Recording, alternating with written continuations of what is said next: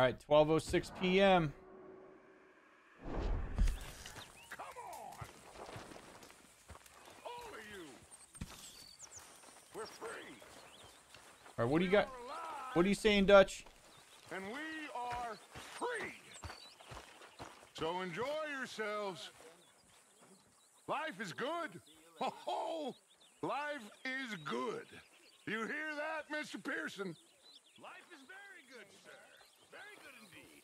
So all of you, keep busy and stay out of the worst of trouble out there. We made it!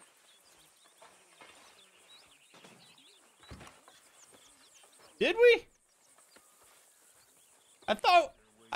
What are you saying, man? Like, first it's, this is shit. We gotta, blah, blah. Now it's, we're free. We made it. Well said, Dutch. Are you keeping busy? Of course, you know me. Oh, baseball caps all the way, Bodega. You kidding me?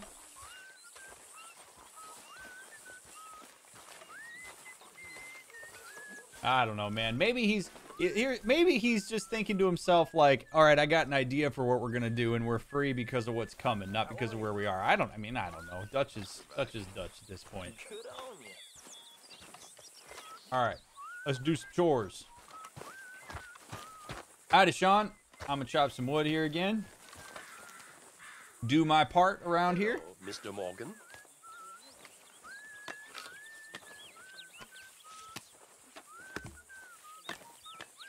Dutch strikes me as a peacock. Yeah.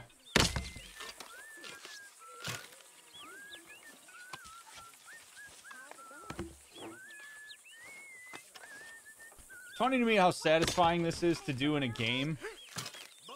And like in real life, I'd want nothing to do with chopping wood. Like I wouldn't want to do this at all. Video game? Yeah, hell yeah, let's go. Let's chop.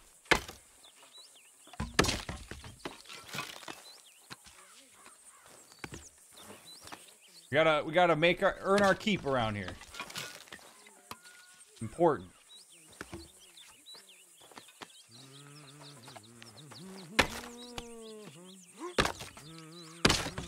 I really love that the more you play, the more you develop a cowboy accent. I know.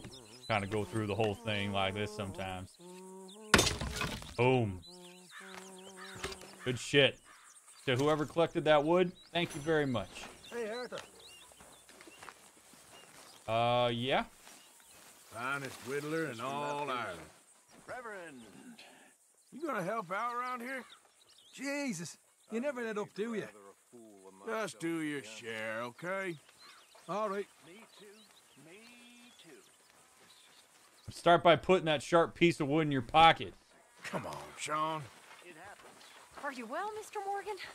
Well, I'm alive, Miss Grimshaw. These girls, Mr. Morgan, they're driving me to despair. Why? No gratitude and no manners. This younger generation, it saddens me. The world is ruined. So I was party to bigamy. The amount of times older generations bitch about younger generations and don't realize that they're the ones that have reinforced environmentally and through nurture the younger generation that they so deeply despise is just numbs my brain, man. Like, if you don't like the younger generation and how they showed up, you got to reflect on how you raised them. Reflect on the choices you made about creating the environment that they are growing up within. Like the lack of, and this is like almost universal, like the lack of self-reflection in older generations when they look at younger generations and what they don't like about them drives me nuts. Drives me absolutely nuts. And I'm not trying to make a generalization. I know there are folks in older generations that understand all this stuff. But my God, the amount of times people in younger generations hear that shit. All right, I'll be right back. I'm going to go tuck my beautiful wife into bed, and then we'll keep going.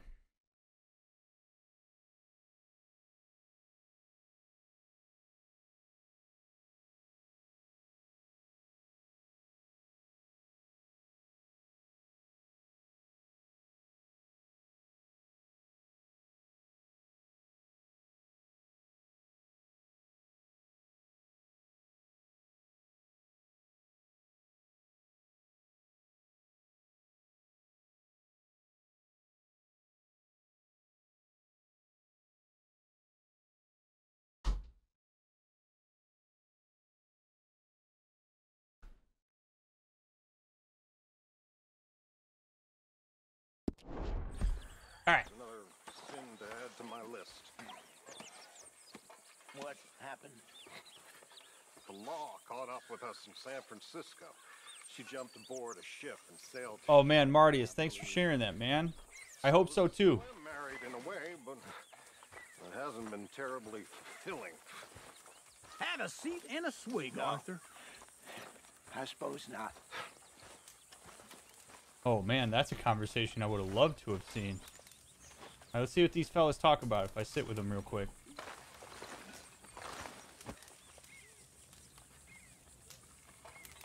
What's up, fellas? We saw Blackwater. There's Pinkertons everywhere. So no getting in? I don't think so. Not for now, anyway. Anyway, I won't disturb you. All right then.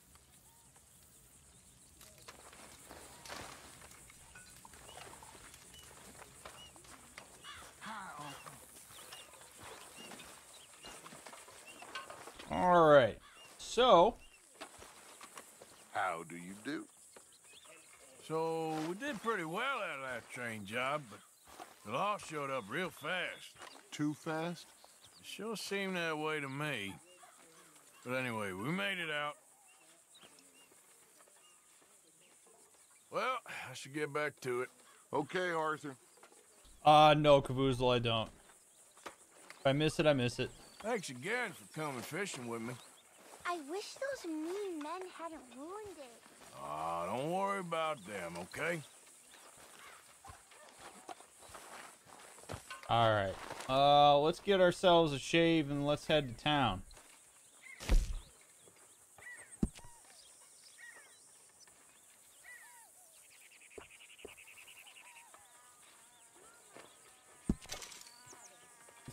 We gotta get the chops down to it. Get the chops down to a 2. We normally been going to a 3, but we're going to a 2. Mustache, we'll leave the mustache out. I don't have any pomade for the hair, but all right. Okay, let's see. Let's go. Oh, we got some more chores to do. Hello, Arthur. Howdy, Bill. No, it's all good, Cavoozle. I appreciate you asking instead of telling me. Them sacks ain't gonna move themselves, I Why are these sacks over here when Pearson's wagon is over there? Can't we be a little more efficient with where we set these down? Like, it's not that much farther to take them over here to Pearson's wagon. What are we doing? Arthur, it's the illness of romantics. What is? Hope. Hope is. That's literally what you live your life on. Hope is the illness of the romantics? Is that just Hello. Dutch subtly saying to us I'm a romantic?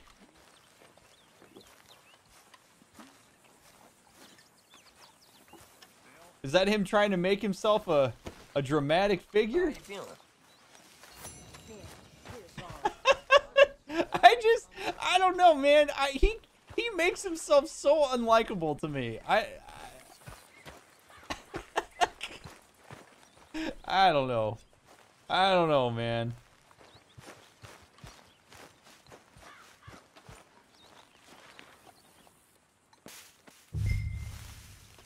You're right. He's just got that book he's reading. Thinks he's Mr. Smarty Pants.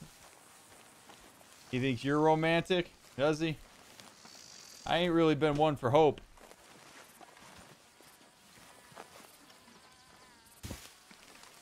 Dutch belongs in the I'm 14 and this is deep subreddit. Yeah, right.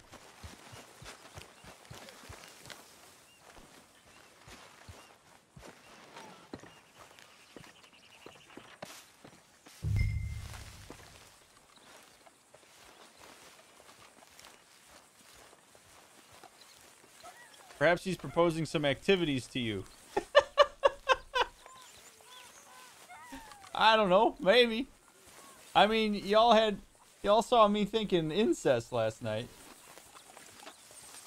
with that other guy in Emerald City, so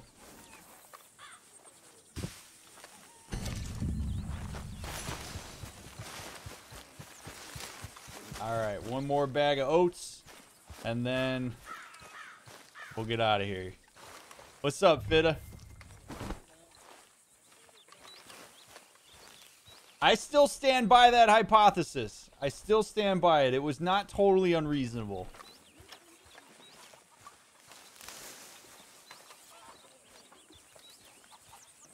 Hello, Arthur. Howdy, Miss Grimshaw. Oh, hi, Uncle. Y'all sure are well supplied. We do our best. All right. Good shit. Earning my keep around here. All right, what do we got here? We got John Marston down at, and Micah. I don't really want much to do with Micah right now, so let's go meet John Marston down in Valentine. That sounds good to me. I hear you saved Mr. Bell from a hanging. I'm sorry. Well, I suppose he'd do the same for you. Exactly. We're all in this together, Mr. Morgan. I know you know that. Of course, Miss Grimshaw. I certainly do. All right, Steve, where are you, buddy? Let's ride.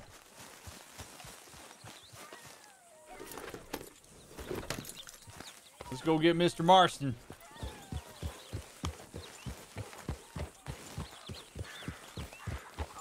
Miss Karen, how you getting on?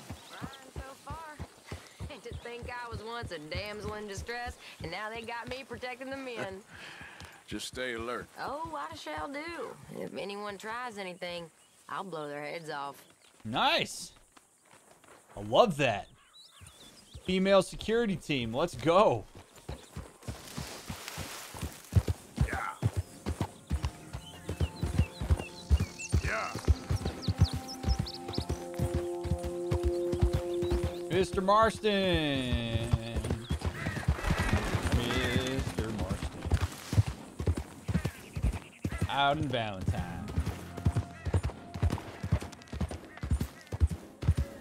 I agree, Cavoozle.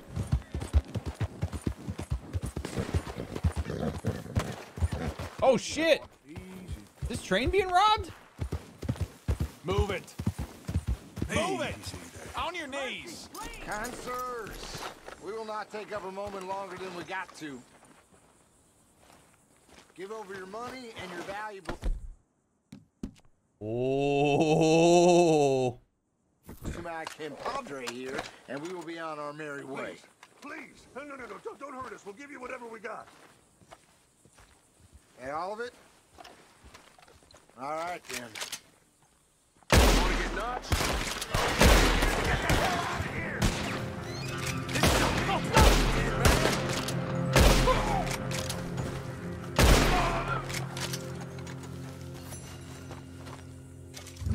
That's right. Get the hell out of here, fellas.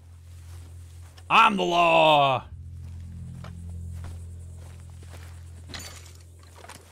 All right, ladies and gentlemen. I know this was originally run by an O'Driscoll. However, I will be making sure that all cargo is secured on this train before we let you on your merry way. I know you won't mind if I do some inspections. You might recall back from the wax factory that I am indeed a proxy for OSHA. I would just like to ensure that everything is up to code. Oh my God, man. The O'Driscoll's just, Jesus. I don't want to be associated with this, so I'm I'm just gonna make sure. Is that a witness? Really hope not.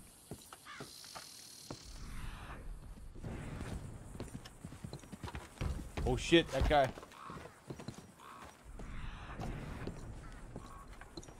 That guy saw what happened. Holy hell! Yeah, holy hell indeed. I just stopped it, sirs. Don't you mind me.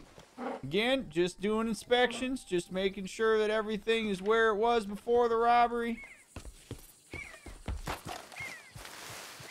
Come on now, Okay. boy. All right. Well, hopefully this train gets rolling soon. I'm going to Valentine to let the law know. Don't mind me, gentlemen. Hey, partner. What you think you're doing? It's all good. Calm down. Thanks for wasting my time. Hey, brother, I was just I stopped it. All those fine folks got out of there because of me. Yeah. Oh, shit! Not paying attention. Okay, pardon me, indeed. All right, let's get to Valentine. Now that we stopped those nasty, nasty O'Driscolls.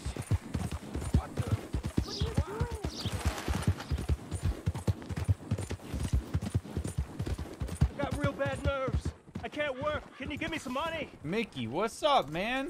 You still struggling, brother? I mean, at this point, every time I come to Valentine, I might as well just throw you $1. What's up, man? Hey, Mr. Arthur. Why are you always so mad? You're crazy. All that shooting. And they said I was crazy. I'm not crazy. Not like you. You beat up the big fella. He once beat me up. I asked for it. You think you're real crazy, mister? No. Are you really calling me crazy? I fought in a war, mister. I did. Sent me strange seeing all them fellas die. Which war was that exactly? A bad one, Mr. Arthur. Oh, a real bad. There's good wars? I saw terrible things. I ain't been the same since. I get funny. I'll go now. Don't act crazy now. Man, Mickey saw some shit. Mickey seems like he's got a big heart. Watching all his friends die, man. That'll mess a person up. Sometimes I wonder, I bet Mickey wonders sometimes why he's the one that got to survive. It's a common sentiment, by the way, when people go out, particularly when they're at war and they lose a lot of people, like in their platoon or their troop or whatever. Sometimes that question of why am I the one that survived? Why am I the one that has to live and remember everybody who died? Sometimes there's even the thought maybe it would have been easier for me to die because now I got to pick up all the pieces of what it's like to be back and to be alive and not have the people around me that, you know, I was accustomed to having around me. It's a really complex circumstance, man. I feel bad for the guy. Hey, mister. How you doing? Today ain't my day. Mister? Hello. What's the matter, sir? You remind me of a feller I used to know. Uh-huh.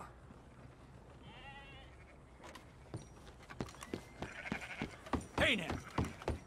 I got mail. He possibly have PTSD? I'm itching to hurt you. Sure. No, he absolutely could. Yeah. Wait. Next time you better be ready to finish this. Finish what? What are you pissed about? Get out of here. You got time for this shit.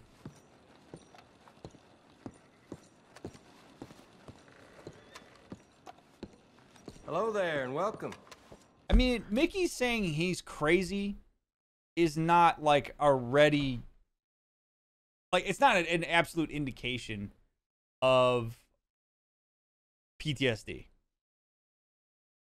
Like, I really want to make sure that I make this clear that, like, PTSD is not something that exists just because somebody experienced trauma. Not everybody who experienced traumatic instances or goes to war comes home with PTSD. PTSD is a complex response to trauma where you have it has a pervasive impact on your day-to-day living as the result of the trauma in a way that's like not what we would expect it to have. So Mickey might have PTSD, he might not. Whether he does or not doesn't change the effect that the war had on him. So even if there is an adverse reaction to what he saw at war. That is still important. Mickey doesn't have to be diagnosable with PTSD for us to listen to him and to suggest that maybe he needs to talk to somebody and for him to find some coping strategies to deal with the way he was affected. A person's response to trauma is no less important if they're not diagnosable as having PTSD than if they were. And I think that's really important to understand. We kind of use PTSD as a blanket term for people who experience trauma and have a reaction to it. And that's not what PTSD is. PTSD is a certain type of reaction that a person has over time that, by virtue of having the D in the diagnosis, we consider to be a disordered response to the trauma. Very, very important point to understand.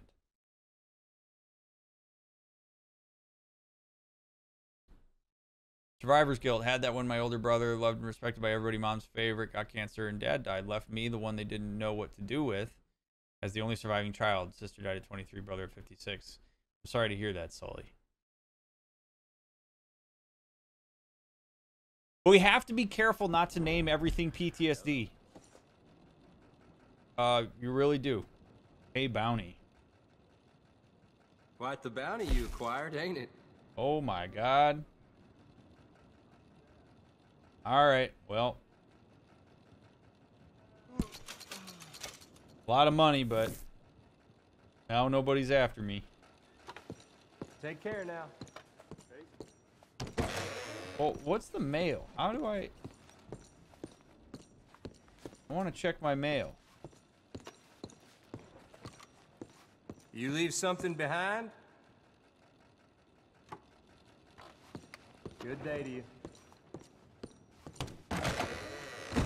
There a problem here? Out of the damn way! Yes. Excuse me. Excuse me. Don't poke a mean dog. Yo! I'm sorry there. Well, that's a relief. Yeah, like you were gonna do anything if I wasn't sorry. Oh, no, I know, Mona. I know what you meant. I'm not suggesting that that's what you were saying. I just have to make that point. He could be, but I would have to do an assessment to say whether Mickey has PTSD. I can't just say, yep, that person's got PTSD. That's reckless. Even though it's a video game character. You can't do that. Mental illness is not something that you see one thing and you go, yeah, that person must have that. And too many of us, and by us I mean just humans, too many of us do that. Oh, that person did something selfish. They must be a narcissist. Oh, that person likes things to be in an orderly fashion. They must have OCD. Oh, that person's anxious. They must have generalized anxiety disorder. Oh, that person has a hard time focusing. They must have ADHD. That's not how this stuff works. And I really kind of caution people to use that kind of language. Or to stay away from using that kind of language. Like, it very well could just be that a person is just struggling to focus in that moment. It may be that the anxiety that a person's experiencing that moment is completely, like, to be expected, because anxiety is not inherently a disorder to have. We get way too quick to pull the trigger on diagnoses instead of just allowing certain behaviors to be what they are. You have to do a full assessment as a therapist before you can ever provide a diagnosis to explain the behaviors that's going on for somebody. And these are behaviors that need to be present for long periods of time. I'm not talking a week. I'm not even talking a month. Like, we're talking years at some point. So, I really, it's important for me to make that point. I don't know whether I will, Sean. I'm more interested in just focusing on the game I'm playing now, right now. If PTSD isn't the only way someone can react to trauma, what are some other common ways? Well, PTSD is not in and of itself like a specific reaction to trauma. PTSD can show up in different ways.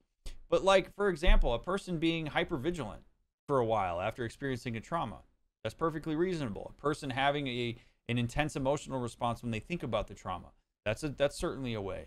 Maybe a person has trouble sleeping. Maybe a person has certain times of the year where their mood becomes a little bit more depressed because they associate that time of year with the trauma they experienced. There's all sorts of ways that people respond to trauma that don't fit the diagnostic criteria for PTSD, but it doesn't make them any less important. Well, that's just the way old nature things, I guess. I was wondering if you might have any sort of idea about what level of understanding people had about psychological concepts IRL at the time this game is set in. Probably none. Like, I'm pretty confident saying that the idea that people would talk psychology at this point... I mean, Freud's not really even around yet. So probably very, very low. All right, Mr. Marston. Hey, mister. Hello. Hello, mister. Hello there, mister. Hey, mister. Howdy, partner. All right, John, where are you, buddy? What do you got for me? So, feeling better? How's the scar? I heal pretty fast. Lucky you. So you just lazing about, or you got any leads? I got something. You see them? Sure. Well, you see yourself as a shepherd now? Maybe. Come on. Well, where exactly are we going? Collect something. Help us get some sheep. You know, that attempt to seem all enigmatic and interesting, that might work for Dutch, but for you, it just makes you look stupid. Come along. You'll see. That train job was a start, but we need more money. You coming?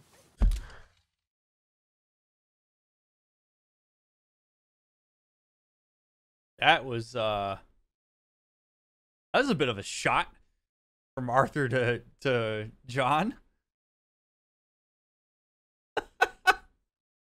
Your attempts to seem all enigmatic and interesting might work for Dutch, but they make you look stupid. Well, I have no doubt that John has learned that that's how you get people motivated. That's how Dutch gets everybody in the group to do things. And so if you're a member of a group and you're looking at leadership and how it motivates folks and how you get people to do the stuff that you need them to do, he's absolutely learned from Dutch that you have to be charismatic. You have to blow things up. You have to be somewhat cryptic. I have no doubt that John learned that from Dutch and probably thinks that's going to work on Arthur. And Arthur is a bit more intelligent than a lot of the other folks in the group. I mean, hell, he used the word enigmatic to John, and he sniffs that out. I don't really know that I agree with Arthur giving John a hard time for that, other than him calling him out for some inauthenticity there. But John learning to do that, to inspire the people he's around to do stuff, that's exactly where it comes from. Absolutely. There's no way it couldn't with how long John's been part of the group.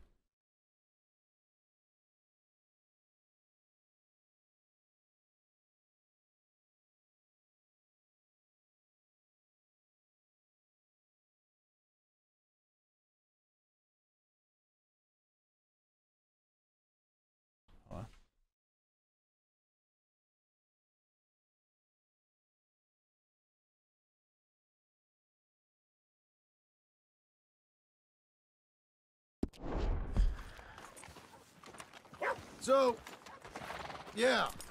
Till we can get back to Blackwater and collect. I'm here to tell you, we try to collect that money anytime soon, it'll come with a noose. I was worried you'd say that. Dutch says that we... Dutch says a lot. That's his gift. Saying things. Oh, yeah? What do you mean by that? I was the prize pony once. Now I'm the workhorse. Listen, Dutch is... But, well, you was at that thing in Blackwater. We already seen Pinkertons here. New century's coming. This life, this way, well, we're the last, I reckon. And we ain't long for it. And that's the way it goes, I guess. For me, yes. All right. So where are we going? Just need to pick up something. I put my savings into booze again. What an idiot. Some of the random shit people say, I'll man. meet you across the street. I already don't like how this is going. Howdy, sir. Who's this guy in the jeans and turtleneck? Howdy. Is that Luke Skywalker? That guy looks like Luke Skywalker to me. All right, John's not really telling us what we're doing. This will be fun. I don't really like where this is going either. Look how big this horse is. Look how big that horse is. Hello. Never in my life would I be impressed by the size of a horse until I play this game. And now all of a sudden there's like this internal part of me that's like, damn, that's a mighty beast. Steve, don't worry, man. You're denser than this guy. Look at that horse. Good Lord.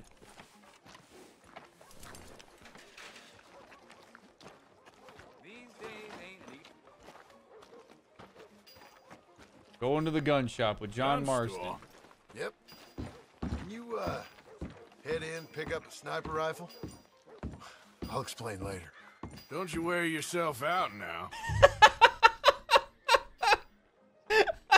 Yeah, no shit, John. Hey, man, just buy a sniper rifle. We'll worry about it later. We just need something with a scope on it. Okie dokie, John. I've got binoculars. Hello again. How can I help you today? How are you, sir? Looking for a rifle. Something with a sight on it. Shouldn't be a problem. You want to see what we've got? It's all in the catalog here. Okie dokie, sir. View the rifle section of the catalog. This is a different catalog. I thought this was the same catalog.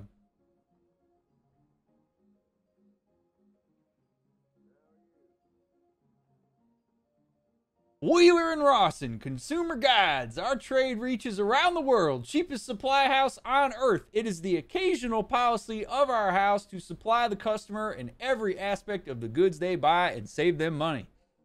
And deliver via wagon, express, freight, or rail. To you anywhere in the United States, even the Sylvan Hollers where the loneliness of siblings causes disquiet and longings that can only be alleviated through the good book and the catalog you hold in your hands. You can furnish yourself and your to the finest standard with items contained in these pages, and you will soon surpass in stature everyone in your pitiable town. Guaranteed. We instruct all of our employees and sales agents to treat every customer in the manner they deserve based on income, lineage, and breeding so that they may secure their continued patronage. Our goods are far superior quality to any retailer, and we feel under obligation to do all that we can to secure your business to the demise of theirs. In addition, it is our aim to honestly illustrate every article on our offer in this catalog.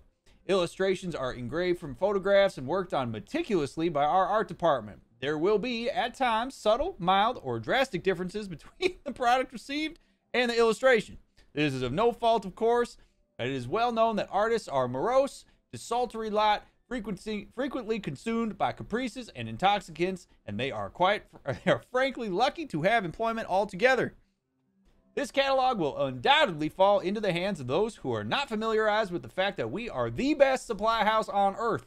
Should you encounter someone that expresses such incredulous doubt, flip open the page in this catalog and point to any article herein and demand that they explain what other concern can ship this item to the far corners of the earth for such unusually low prices. They will stammer, of course, and if for some reason do not admit defeat, you would be justified maintaining your obligation to civilization by dealing with them promptly and brutishly and with the utmost care to summon the townspeople to observe this wretch get his due. We always sell the lowest prices. All our stock is delivered direct from our warehouses located across the country. Purpose-built Wheeler, Rawson & Co. warehouse, 14,000 square feet of goods contained within these walls. Payments on all goods accepted in cash. Oh my God, it's so good. God, I love these. I love these. All right, let's go to the rifle section. Oh, baby. The rolling block rifle. It is a courageous man who shoots from afar. It is a coward who drops a man from merely feet away. For those that believe close quarter combat is for the foolhardy and indeed short-lived, then the Litchfield rolling block rifle is a wonder to behold. Friend, do you enjoy sharp shooting? Thanks to the powerful scope, you are able to view targets from a great distance, which gives a tactical advantage. Rear leaf or ivory front sights are no comparison to the high-grade optical lens that magnifies objects in the distance. Whether you like to set up tin cans on the fence post or massacre a family of woodchucks, the Litchfield Rolling Block Rifle provides hours of entertainment as long as you order an ample supply of cartridges from our company. Built by the Litchfield Armory Company, a powerful tool for pleasure. The scope serves as a powerful tool for other uses as well. We received this delightful dispatch from Lucas Perkins of Missouri. I had spent several months in trapping and fishing along a bluff by the river when I heard laughter in the distance one afternoon. Then I spied down the river a piece of some maidens who were doing the washing and hanging linens and laundry up to dry. I grabbed my Litchfield Rolling Block Rifle so I could obtain a better perspective. Imagine my sentiments when through the powerful lens atop that rifle I could see the washwomen were not only cleaning the clothes in the river, but had disrobed and were cleaning one another. I recognized one to be the handsome stable girl that worked at the Henderson's ranch. She had rejected my advances at the spring barn dance. Yet here she was, with 4 others frolicking in birthday suits in the Tallahassee River. The thought crossed my mind to squeeze that trigger and ensure my name would be remembered along the women of that valley for years to come. However, I was so quaking in my excitement and what was unfolding in front of me, I nary could have squeezed off an accurate shot. The moment resonates with me and gives me pleasure, especially during hard, cold winters when I do not encounter another living soul for months at a time. I thank your company for providing such a useful device. Oh my God. Many long-range rifles are acquired with a list of empty promises. However, the Litchfield Rolling Block Rifle comes with the guarantee and refund offer. We will return your money at once if you are not satisfied with the action of this rifle. Take it into a field with early morning hours. Wait until a creature appears hundreds of yards in the distance. Peep through that sight at the complacent and satisfied look on the beast's face, then pull the trigger and watch its head clean explode. If you do not thoroughly enjoy this activity, if it does not light a fire in the essence of your soul, then return it express at our expense, and we will spare you the embarrassment and seek someone with the mental fortitude for such a fine weapon. The luxurious sound of deafening joy. Each and every rifle is targeted and tested at our factory. It is well known fact that no living thing exists within miles of the factory where the Litchfield Rolling Block Rifle is manufactured. Our team has so thoroughly tested each gun. The result is an eerie silence. However, it allows our engineers to focus on perfecting each and every model of gun we manufacture. Many of our engineers so thoroughly enjoy testing each model that they have gone deaf, an occurrence that adds to focus and improves marriage alike.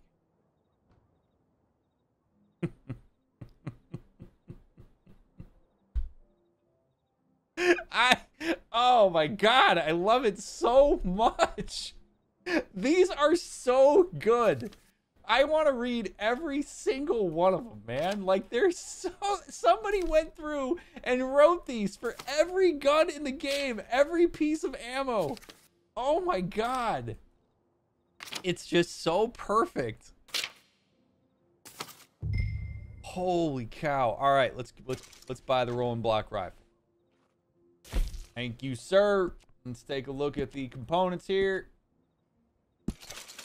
I did not mean to buy that, but I guess we have improved rifling now. That's fun. Okie dokie.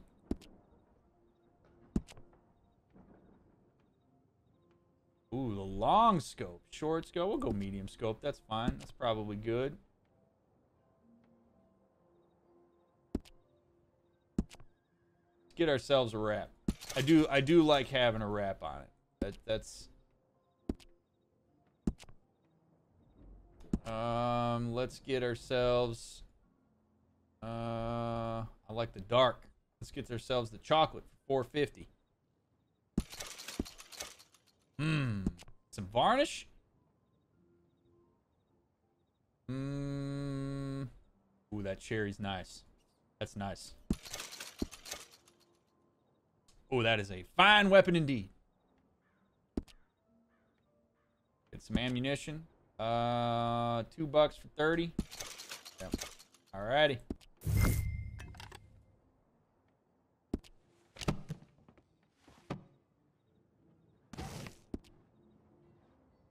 Rolling Block Rifle. Thank you, sir. Appreciate it immensely.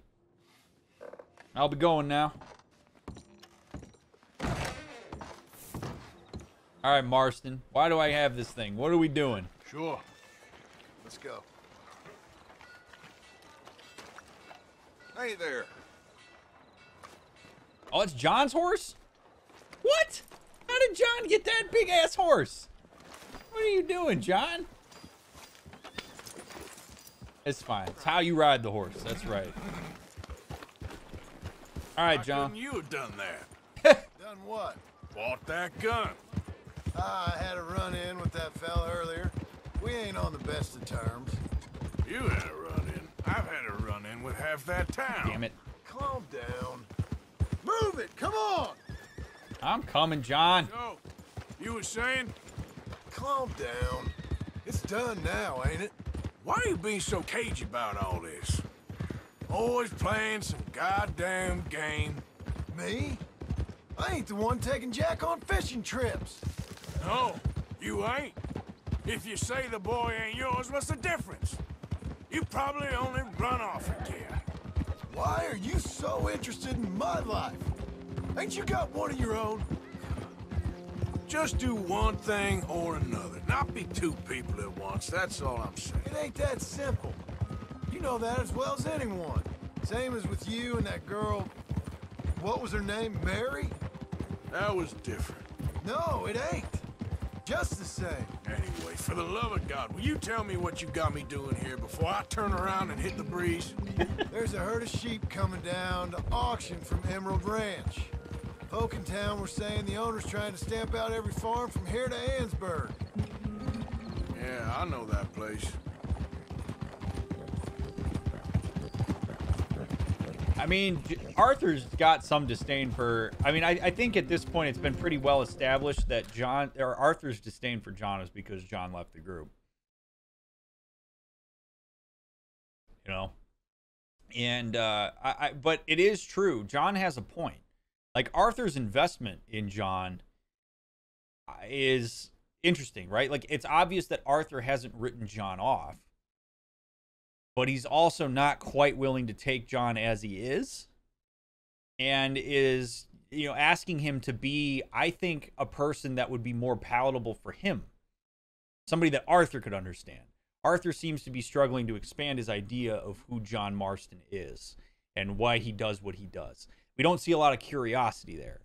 We see more judgment. We see a desire for him to go back to being what Arthur can anticipate. What he understands. What he knows. And I think a lot of us do this. We actually have a hard time with when the people around us change. We have a hard time when people's motivations and values are different from our own. It's harder to be curious than it is to try to push people back into the box that we have them in. And so some of this dialogue to me, I think shows Arthur doing that with John. And John's frustration with that, I think, is understandable.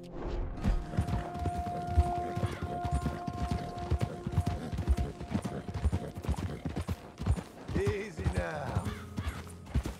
Let's head up to the ridge up there. Get a proper view. Yes, sir.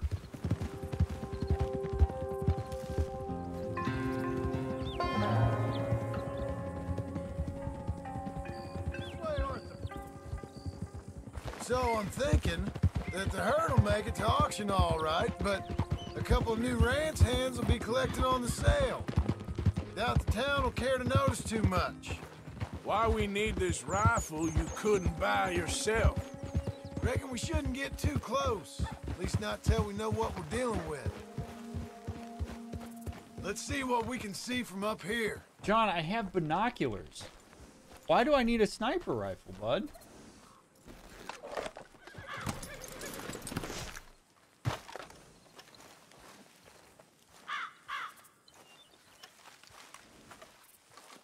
God, what a beautiful, just what a beautiful game. Oh my goodness. Okay, I think that's them over there. So what now? Put a shot in near them. I reckon they'll hightail it. They're only ranch hands. Just watch the sheep. Shoot near the ranchers to scare them off. Oh, geez. Okay, so these guys. So we're not trying to kill them. We're trying to...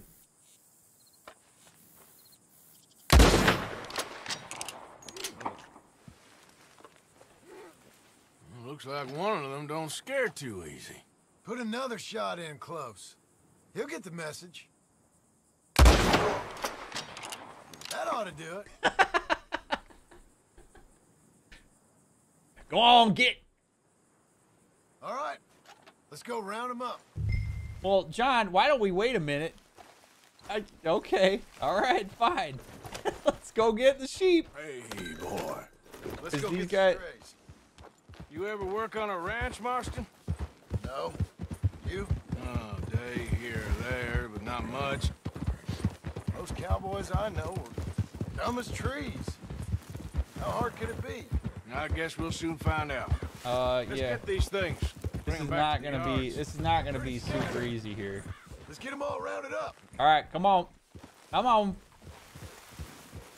Hold on now. Come on. Go, go. Dr. Rancher.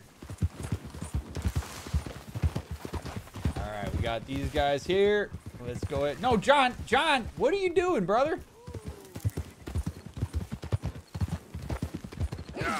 I have to go on the other side of you because John's just in a big old hurry. There we go. There we go. That's how it's done right there. Whoa. Come on, John. Get the other one over here. Hey. All right, I think we got them all. Let's head for town. You know what? Marston, why don't you leave the sheep to me? You ride Shank, keep watch for any trouble. I brought you in on this. It'll be quicker this way. Trust me. This ain't the right time for you to be learning how to herd. All right, whatever you say. I agree with that. I absolutely agree with that. This ain't the time to learn, Mr. Marston. Up!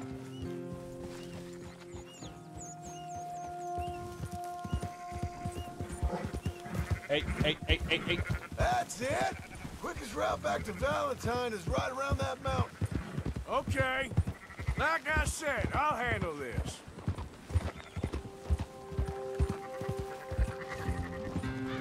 Move! Calm it down. Something tells me this ain't gonna be that easy. Do you provide physical therapy for lumbago? No, I do not. I am a therapist of the brain, Dogwater Club.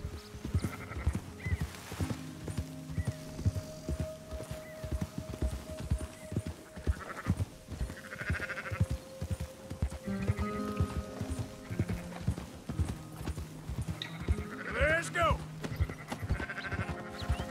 Come on.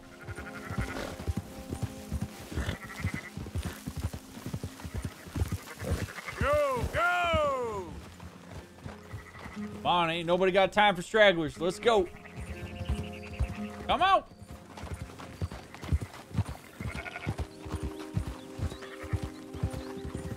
Come on.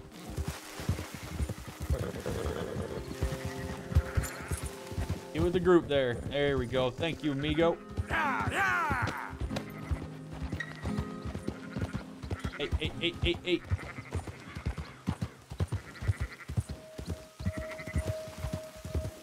Keep moving! Come on.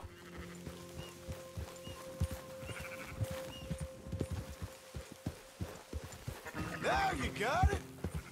Watch them runners. This will go a lot faster if you shut up, Marston. Hey. Back with the group.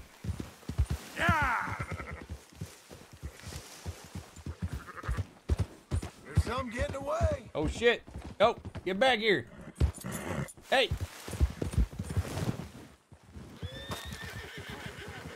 Hey.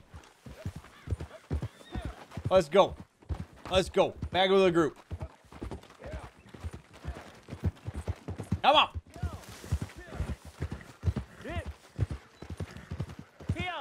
Close her up, boys. There you go.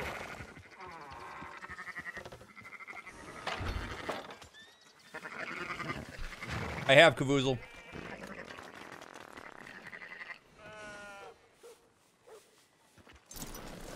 Hey, fine sheep. They're okay. Well, you seem better around here. I've seen ones with less ambiguity.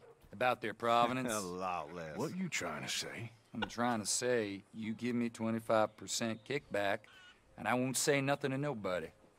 Everything all right here? Excuse me? Sure, I'll excuse you for 25%. Do you want me to put another hole in your head? Folks swing for rustling livestock. 25%. 15. 20. 18. Done. All right, John. Calm yourself, friend. Just think of it as I'm buying your sins. You're buying. We're paying. Go on now. Come back after the auction. You'll get your money. Dutch is waiting for us at the saloon. He is? Boy. Nice job, John. Nice job. Arthur doesn't take too kindly to bravado. 18%. I thought we was doing the robbing here. Still good money. Thanks for all the help with this. Can't herd, can't swim. Give it a rest, will you? We ain't kids no more. No shit. No, never really was. Yeah, I mean, good boundaries, John. I don't understand Arthur giving him such a hard time with that. Like, I thought he was legitimately thanking him for his help there. John's doing his part for the group. I don't know what more you want from him, Arthur. I'll buy you a whiskey. Hey, there's Nightbot.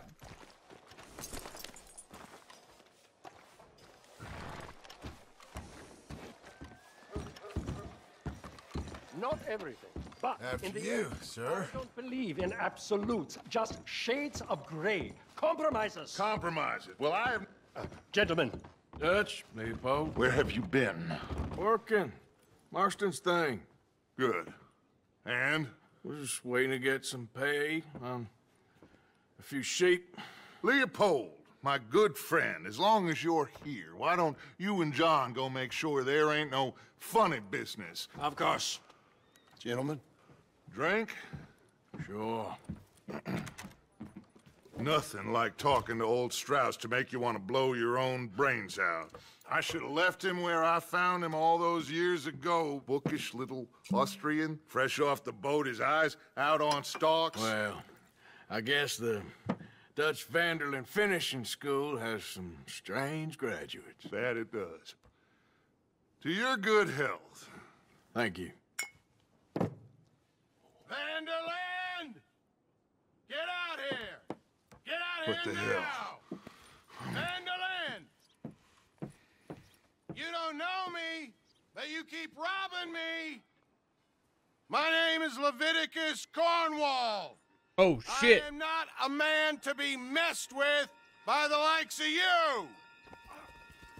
Get out here before I have these men killed! What do you think? Get out here, Well, you depraved piece of trash! You start spinning the yarn, and when I think the moment's right, I'll make a I move. got where I am by letting Why scum not? like you rob from me! Vanderlyn, you're done! Now get out here now! Deal with this nonsense. Oh, shit.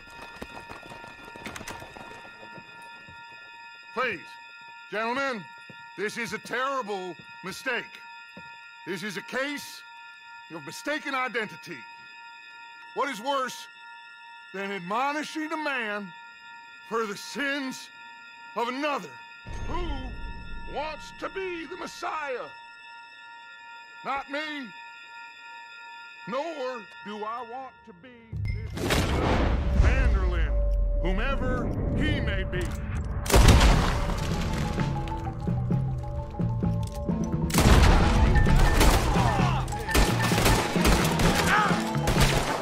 Shit, I did not do that right. Just give it up! You're outnumbered!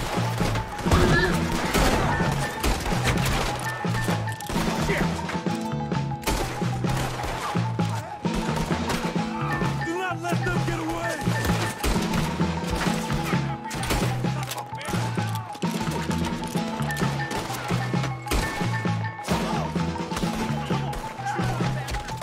Let's move on!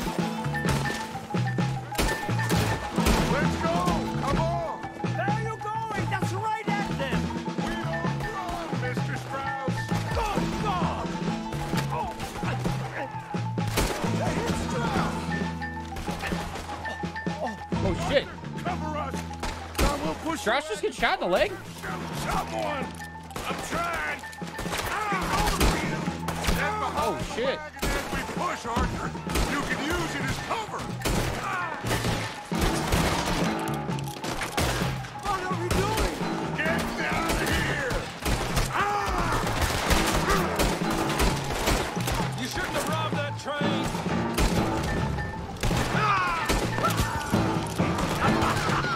Is that all you got?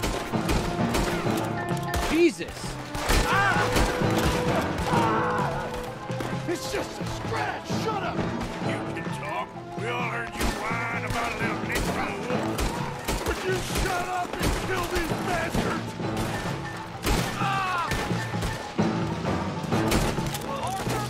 Yes, we know you My God. This is madness. You're on the front line now, Mr. Strauss. Bring that coward all out here. I can't do this. At least you ain't pushing this thing!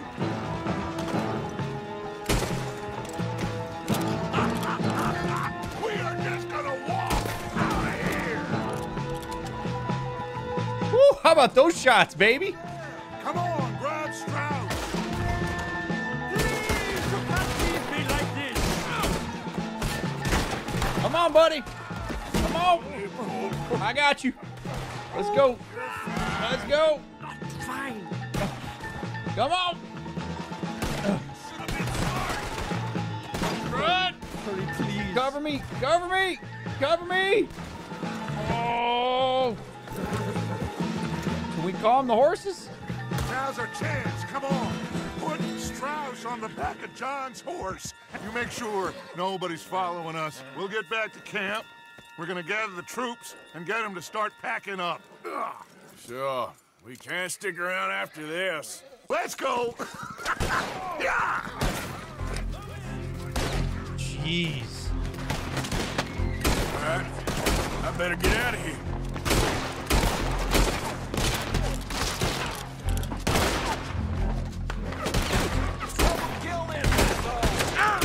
What an amazing cart I'm behind. Oh, God. Hang on, Steve.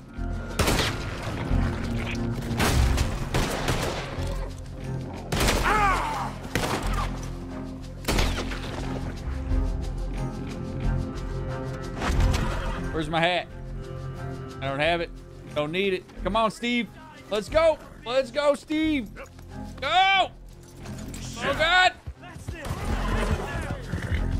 Whoa, it's okay, boy. Let's go. We ain't gonna be walking around these parts anymore.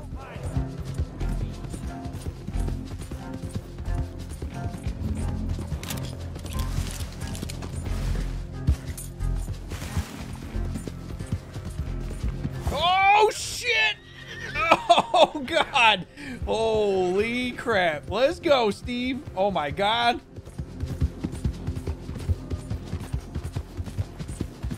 Woo, baby. Oh, baby. Okay.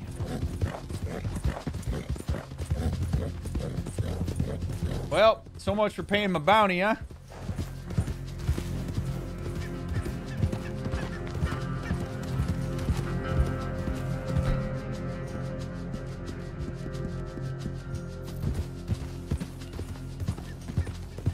That ain't the hat I want. There we go. Yeah. Holy crap.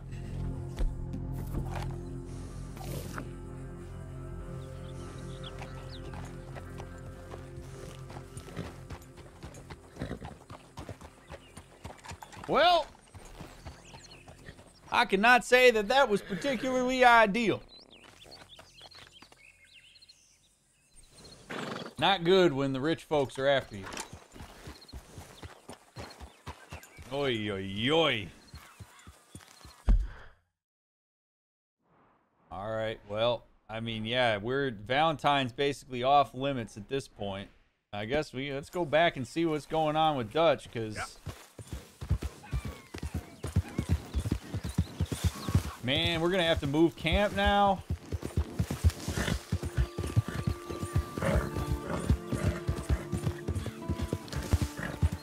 We're probably gonna have to hightail it out of here quickly.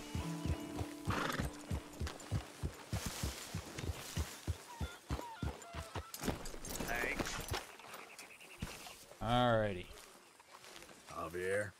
Well, out there. I reckon you might be the most loyal of the lot of us. What else is there? Well, you're right about that. Sounds good. I love his, like, poncho thing. So, we keep heading east. Hi Is there. that the plan? For now. And when do we stop? When we reach Paris? That'd be nice. Join the commune. We stop when we find someplace sensible, shake them that's following us, and lie low. This is lying low. We turned into a bunch of killers, I mean it.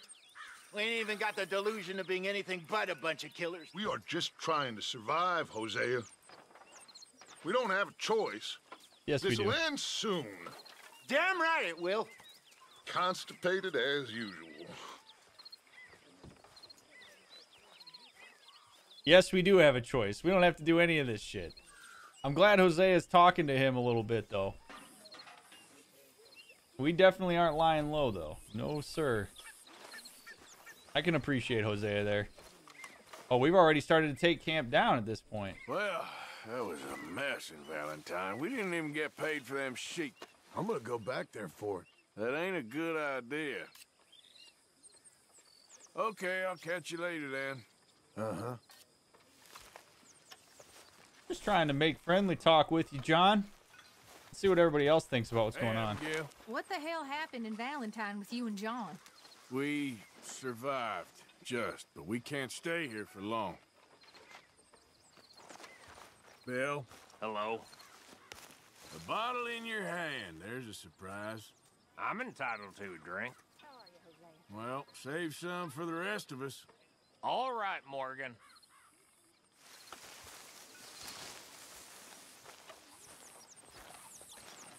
All right, Hosea, tell me a little bit more about that. Because I can appreciate that going after Dutch there.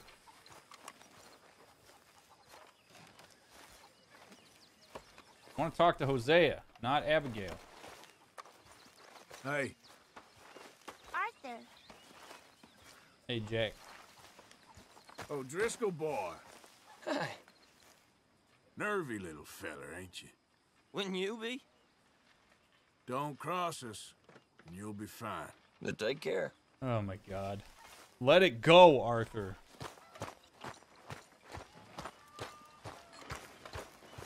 Gentlemen. Hey there.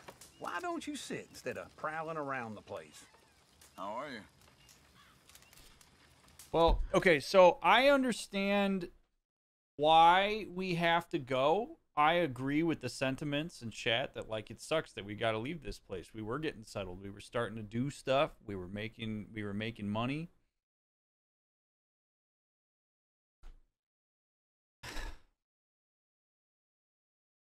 This is kind of what I've been talking about all along, though, right? Like, this is what our group is built around. We are a nomadic group. We are a group that gets in trouble and has to chase other stuff. We make decisions that Dutch will tell us we don't have a choice to make that catch up with us. So we're always on the run. But that's baked into us. I mean, look how fast we took the camp down. Everybody here knows exactly what to do. People are starting to get stir crazy when we're all in the same place because they don't exactly know how to handle that. They don't know what to do with themselves. They don't know who they are. All of a sudden, this shit goes down. Boom! Pack it up. Let's go. Time to roll.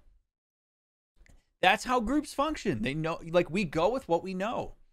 If you really want this to be a group of people who are, like, free and settled, we have to start making different choices about what we do.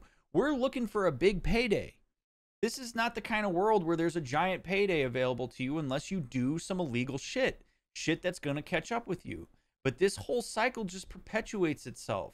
We're constantly moving because that's what we know. And so we might sit here and go, oh, this sucks. Here we go again.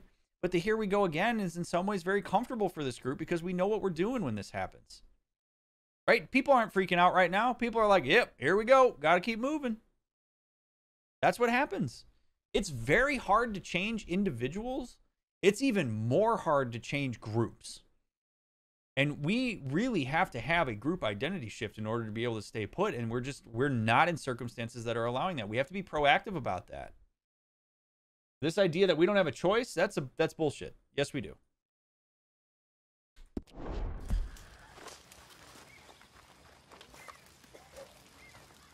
You seem in a good mood. I do? See, but like, look at this, chat. Look how chill everybody. We packed everything down. Everything's condensed. We're ready to go. No problem. Hosea's pissed about it. I think Arthur's probably a little bit annoyed about it. But everybody here is like, all right. No problem. Pack up the wagons. We'll go. It shows you, like, if you want to know what a group is all about, if you want to know what the general equilibrium of a group of people is, whether it's a family or a workforce or whatever, look for patterns in the times where, in general, the group is most comfortable and least reactive. And you will generally find what that group is closely identified with and what their general process is when they are calm, because there's tension outside of equilibrium. When groups get tense, it means something's been jostled. Something is outside of their expectations. Everybody here is just chilling and making it work. No problem. Nobody's antsy. Nobody's walking around. People aren't picking fights with each other. Everybody's like, boom, crisis mode, ready to go. That's what this group's all about. That's how you learn about the groups that you're a part of. When are they most chill? That's their ideal equilibrium. All right, so now we got to talk to Dutch and see what he wants to do here.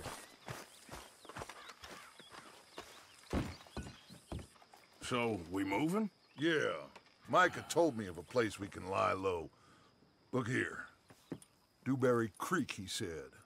Okay. Maybe you and Charles can go take a look, clear off anyone you find before the whole lot of us move in looking so conspicuous. And how are we gonna do that? I don't know. Start dancing? Looks like I turned into the goddamn errand boy. You have turned into my son. You worry because I worry. We are just the same. Charles, come with me. We got work to do. Sure, this can wait.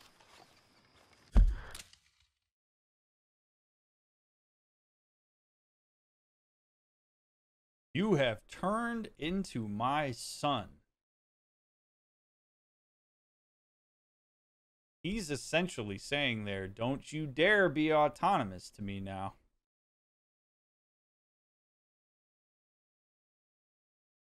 I think it, okay, before we get reactive about that, though, I think it makes sense. I can understand it. I don't like it, but I can understand it. In crisis, we need everybody on the same page. We need everybody to be in a common mission. And Dutch is equating that with we need everybody to feel the same. Dutch saying, you worry because I worry, I think is an attempt for him to basically say to Arthur, don't you think about this too hard. I need you with me. I mean, Dutch just admitted he doesn't know what to do, and I can admire that. I admire that he said he doesn't know what to do instead of having a whole bunch of bravado here. But Arthur showing some frustration to him, saying, what am I, the errand boy now? I just do your bidding? And Dutch goes, nope, we can't have that right now, son. I'm going to need you to take those boundaries and make them more diffuse. I'm going to need us to be one and the same right now because I can't afford to have you think about this. I need to leverage your blind loyalty to me in the form of us experiencing the same emotions and the same perspective about stuff so that we can get out of here and get this done. On one hand, I can see how that works because it helps us get through a crisis and it helps us get from point A to point B. On the other hand, that loss of autonomy in the time of crisis, I think further perpetuates the fact that any separation of your identity from the group is a threat to the group. And Dutch doesn't know who he is without the group. If Dutch doesn't have a group to lead, that man is going to go nuts. And so he's doing everything he can to make sure that the group thinks that they need him and that they're tied to him. I mean, he's pulling some passive leverage here in order to get Arthur activated. So I understand it. I don't necessarily agree with it. I think Dutch could be a lot more sophisticated with how he does it, but I mean, that's kind of my read on it. Yeah, no, it was, Mona. It was absolutely like a parent with a teenage child. It absolutely was. But we're in crisis now, right? Dutch, all of a sudden, whew, we're seeing him go tunnel vision again. Like, I love what's happening right now because this legitimately is going to give us so much insight into this group. So much insight. It already is. And so the way that we navigate this, we saw Dutch and the group in crisis in the beginning of the game. We saw us lay low and find some comfort and settle down a little bit, and now we're in crisis again. This is going to give us a lot of information. This is where they're going to leverage all that loyalty. If you're not with us right now, you're against us, and we can't afford that. Let's go. Ride to Dewberry Creek, so we got to scout this out. All right. Let's go, Charles.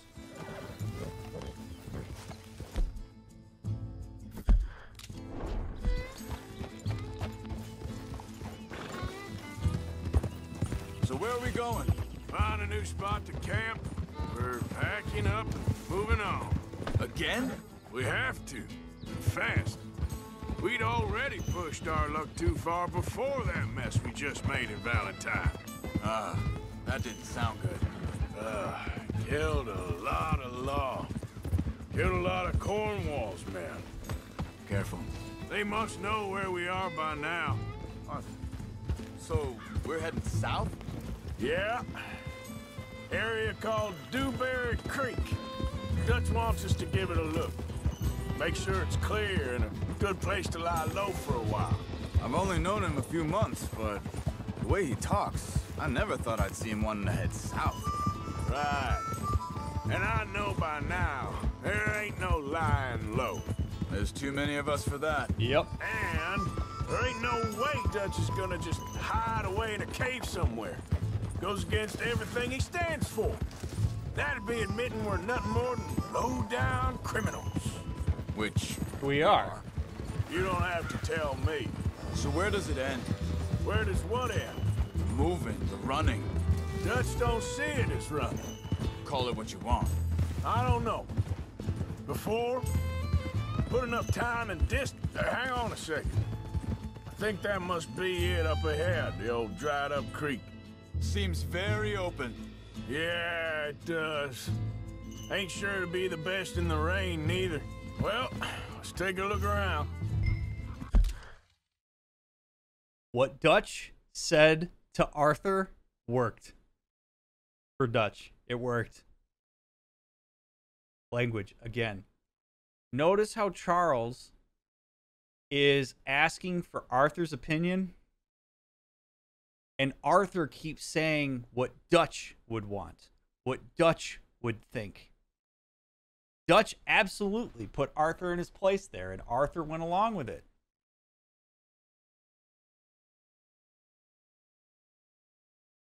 Arthur didn't say what he thinks. When Charles pushed him on it, he goes, I don't know. So even though we look at this as the outsider, we look at Dutch, what he said to Arthur, we go, oh, yikes, it worked. Arthur's up in his head about how we make this work for Dutch. How has Dutch conceptualized this? He's drawing upon Dutch's approach to this instead of coming up with his own thoughts. I think because when anybody in the group thinks hard about what it is they're doing, they would find that they possibly don't agree with it. And if they don't agree with it, it's going to be perceived as dissent. And so Dutch has gotten everybody in the group to a point where they're trying to placate him and make sure that that his ideas are coming to fruition. They're not allowing their own ideas to flow. And at any given point in time, Dutch reminds them of that. And it all happens in that interaction between Arthur and Charles. What do you think? Well, Dutch would say.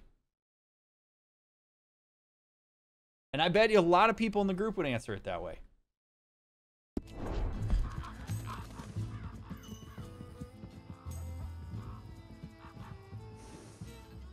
I would agree with that, Mona.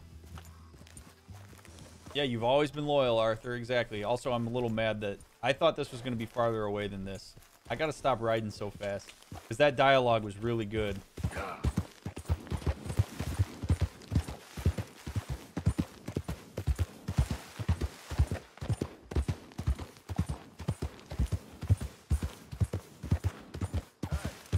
I see something over there.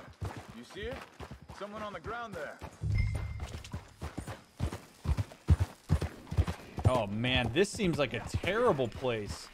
If it rains, this whole place is going to wash out. Why on earth would we set up camp here? All right, what do you got, Charles? He's been shot. Let's be careful, Arthur.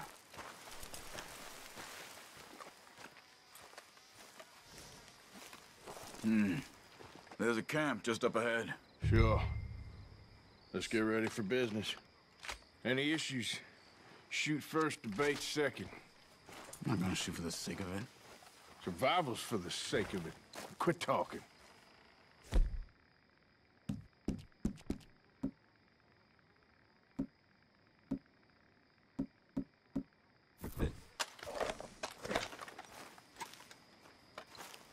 Yeah, no kidding. Because it was very, very open and hard to defend. Absolutely.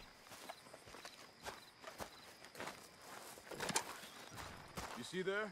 Tent and a wagon. Looks deserted. Okay, well, let's have a look around and make sure.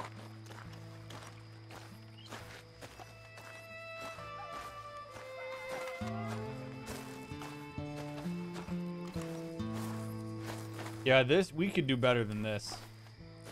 This just doesn't seem like a good place. All right, we got to be nice and quiet here. Where is everybody? Maybe they heard us coming. Be careful. I'm being careful. Put their fire out.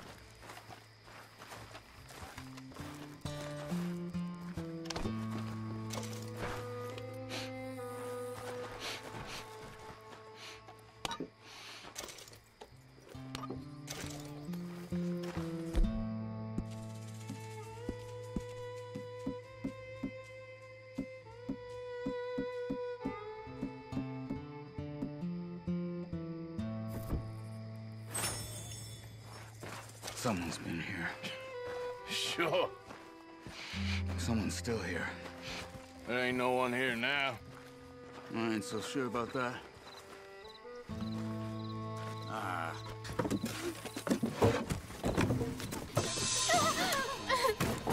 Oh my God.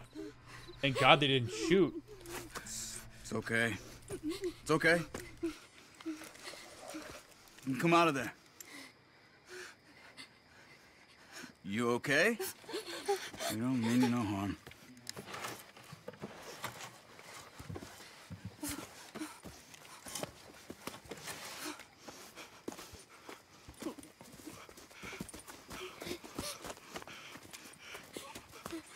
He said, are you okay? Sprechen Sie Deutsch? German? No. Strauss Go, does. Get out of here. Go, we need the land. Go. Get the hell out of They here. took our father. Who did? Men last night. Where? Where did they take him? Ain't no business of ours. I don't even speak their language. All right, Arthur. You ain't as tough and dense as all that. Come on, Arthur.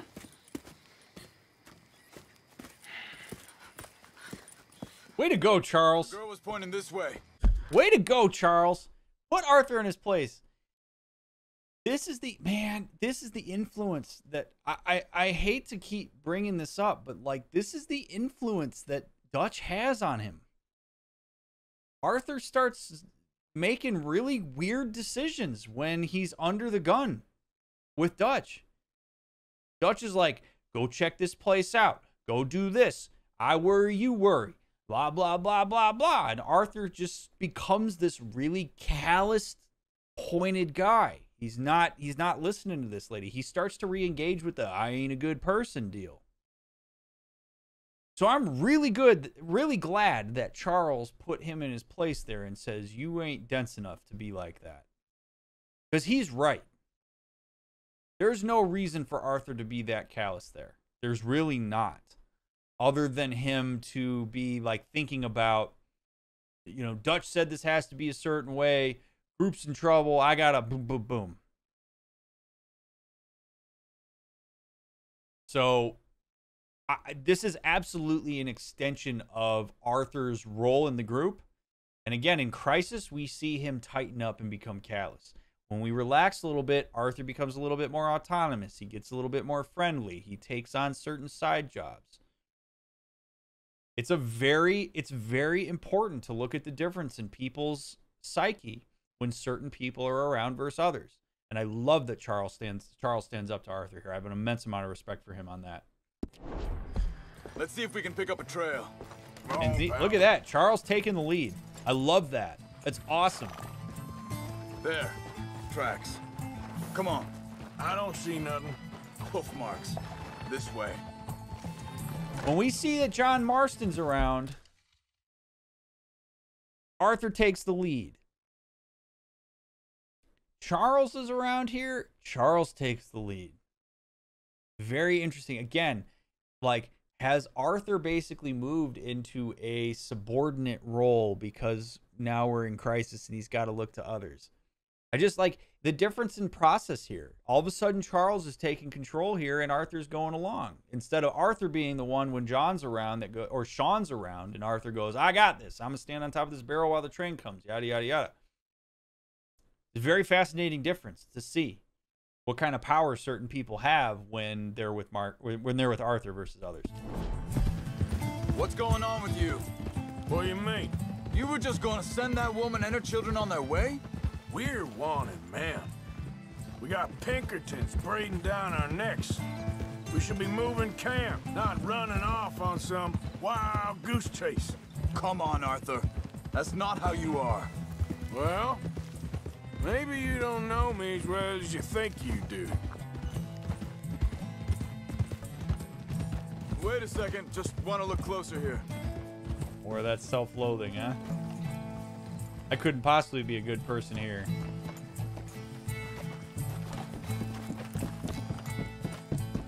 Okay, looks like they go down this way.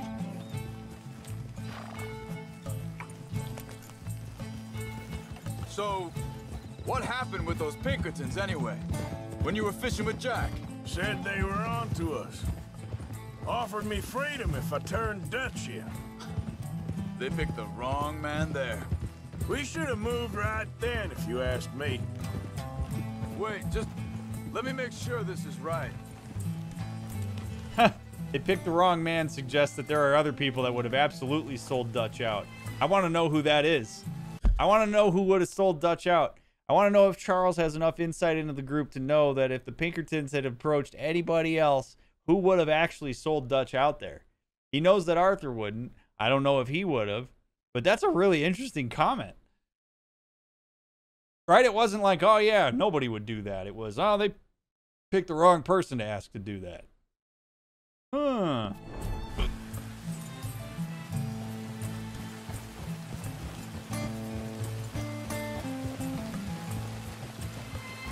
Continues along the shore here. So you were saying... Bastards told me they'd killed Mac. Said it right in front of Jack. That kid, it's gonna be tough for him. Yeah, but he has more folk looking out for him than most of the rest of us had growing up.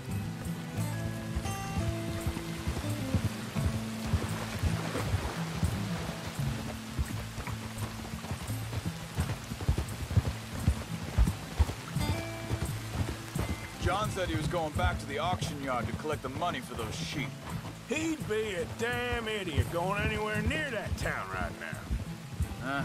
He reckoned he'd be able to slip in and out. Oh, well. If it's John's idea, it must be a good one. What is it with you and him? He disappeared on us for a while. When Jack was real young. A long while. Year him. He did? And we was... family, you know? think this is the right way. Give me a second.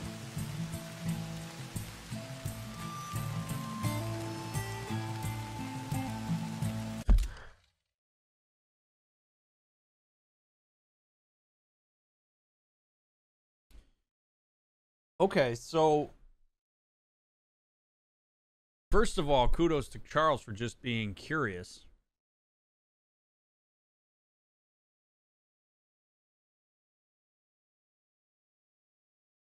We know, all right, so bear with me on this. So we know that Arthur and Mary never worked out because Mary just wouldn't have Arthur.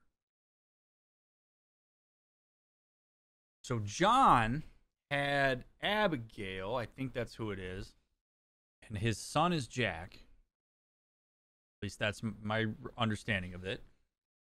I wonder if part of the reason that John leaving the group was so impactful to Arthur, even beyond the, impact it had on him, is because maybe Arthur envies what John left.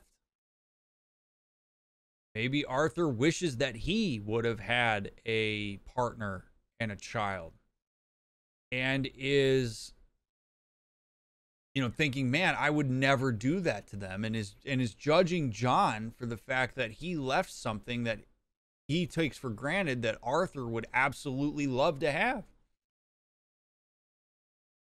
Because Arthur's anger toward John does seem a bit disproportionate. I can understand why he would be mad that he left the group, and I can understand that they were friends and that he considered him family, but there's some kind of personal stake there for Arthur, and I do wonder if maybe that's what it is.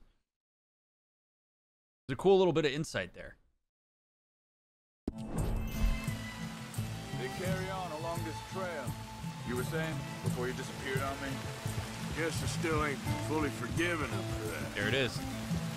Yep.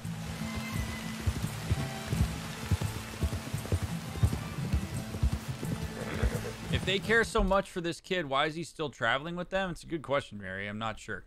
Other than I guess it's John's kid. Man, we're going a long way for this guy. There's a camp up ahead. Be careful. Easy. Seems deserted. Let's take a look.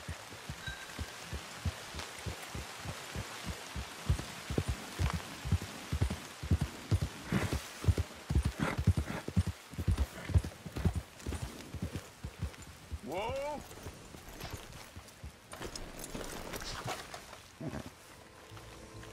Where is this guy? I don't know. But you know something? This is a better camp spot than back there. Much easier to defend. I would agree with that completely. Maybe. Oh, shit. Sir? Hey.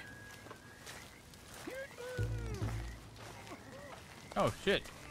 This looks like our fella, Charles. Quick. Cut him free and let's get out of here.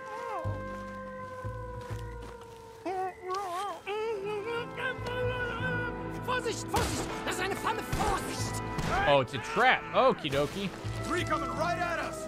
You get the hell away from here! Good thing I got my repeater. Oh, nope, that's a shotgun. I guess I don't have my repeater. That sucks. What are we doing? This ain't even our goddamn fight!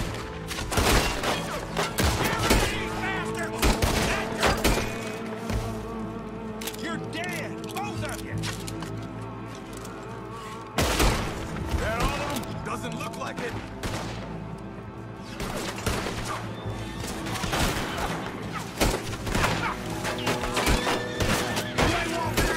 I got it.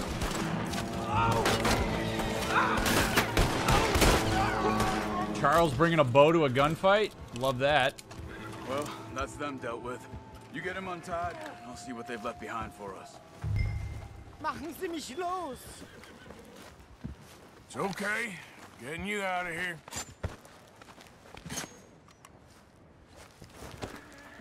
Vielen Dank für Ihre Hilfe. Yeah, okay. Here, you wait there a second.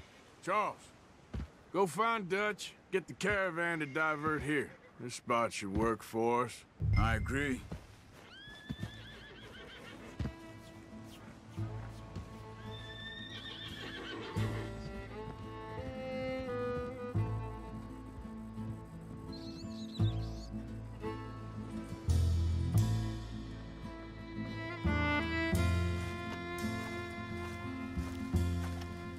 Yeah, don't mind Coconut Man. Coconut Man's not useful. I just turned it off.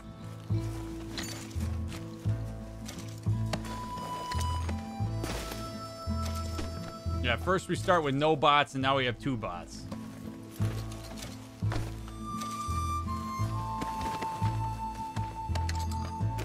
Hey, don't mind me, sir. I'm just gonna loot these fellas that were holding you captive.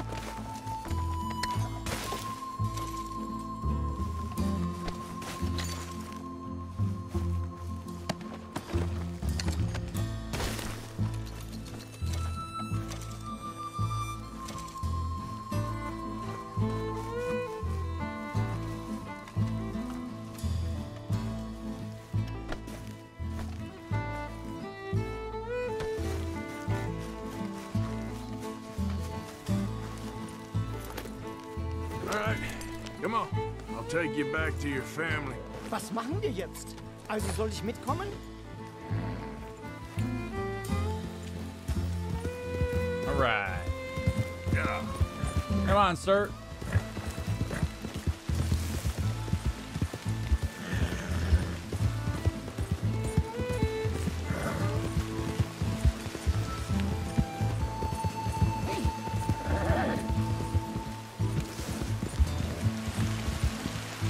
Wo bringen Sie mich hin? What the hell did you do to those fellas? Wie bitte? Those men back there, why did they take you? Geld. Money. Meiner Familie gehört eine Goldmine. Sie wollen Lösegeld erpressen. How did someone even come up with them words? Sie bringen mich zu meiner Familie? Vielen Dank. Wie haben Sie sie gefunden? Look, I'm sorry, friend. I can barely speak English.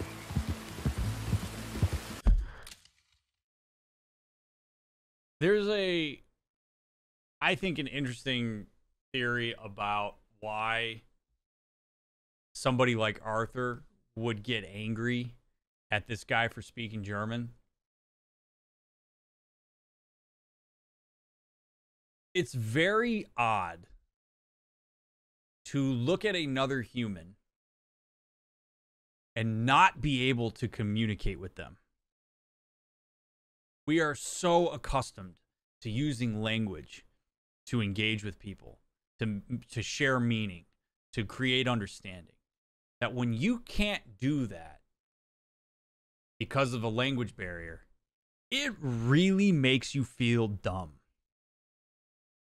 And I think the reason a lot of folks, let alone Arthur, get really frustrated at people that don't speak the language, besides some of the maybe racist undertones there, is because they have to feel dumb. And people don't like feeling dumb. People don't like looking at humans and thinking, I should be able to communicate with you and I can't. And so that creates anger and frustration. And you take it out on what you perceive to be the impetus of that frustration, which is the person that's speaking the other language. So it's in some ways a form of personalization of like, I'm an idiot because I can't talk to this person, but I don't believe I'm an idiot, so they're an idiot. It is them that are bad because they don't speak my language, and I'm going to make that their problem because I don't want to sit with the fact that, like, I feel dumb when I don't know your language.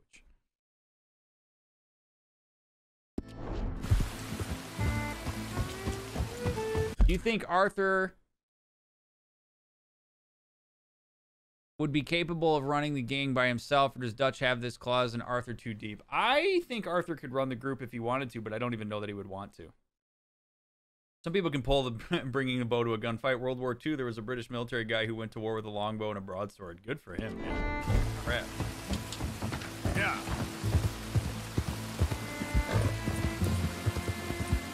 It's a very helpless experience to be around a lot of people who don't speak the language you speak. It really is.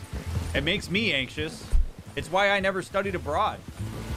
And if I did study abroad, I'd want to go somewhere where people speak English. It's a very helpless feeling to not be able to communicate with folks.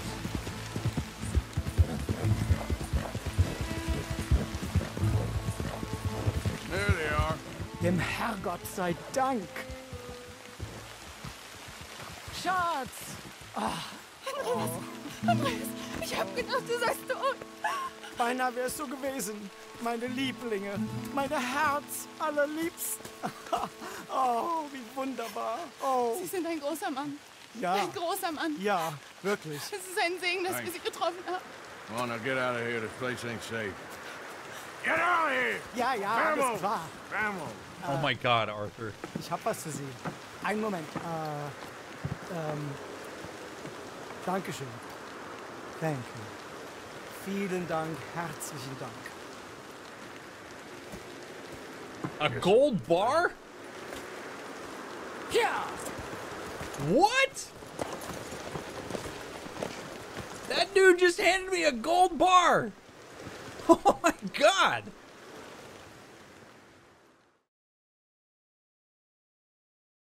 You were right. Oh, this place. Oh, it'll be perfect for us. Hello, Arthur. Dutch?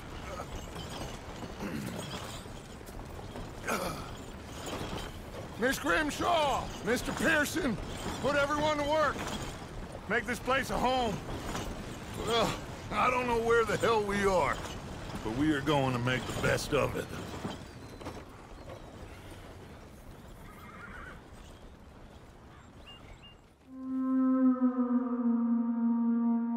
Chapter 3, Clemens Point. All right.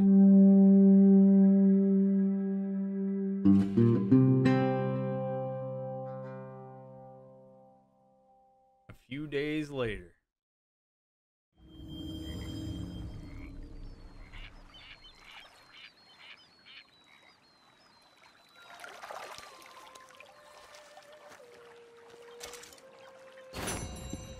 A gold ingot.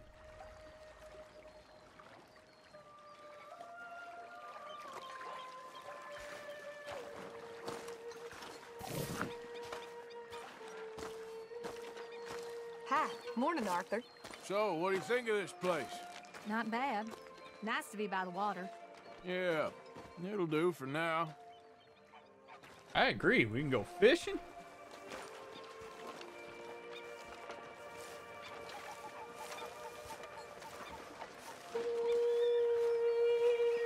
Remember you talking about how people speak louder when they don't feel heard during Detroit Become Human? Is that what you would apply when he was trying to talk to Andreas? Yeah. You see that all the time.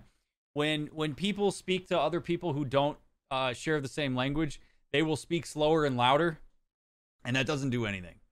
Like, speaking louder in English to those people isn't going to make them magically understand English. But that's what we do. It's a very innate, deep down thing that, like, we believe when we aren't being heard, it must just be because we're not loud enough. And we think if we yell it, that's going to somehow register. It's like, it's hilarious. You watch the smartest people in the world, they do that. And you just passively do it. and it's funny to watch because, like, it's totally understandable why it happens. It's just such a like innate simple thing, and we all do it, and it's just ridiculous because language is so advanced. It's not as easy as just be louder. Oh man.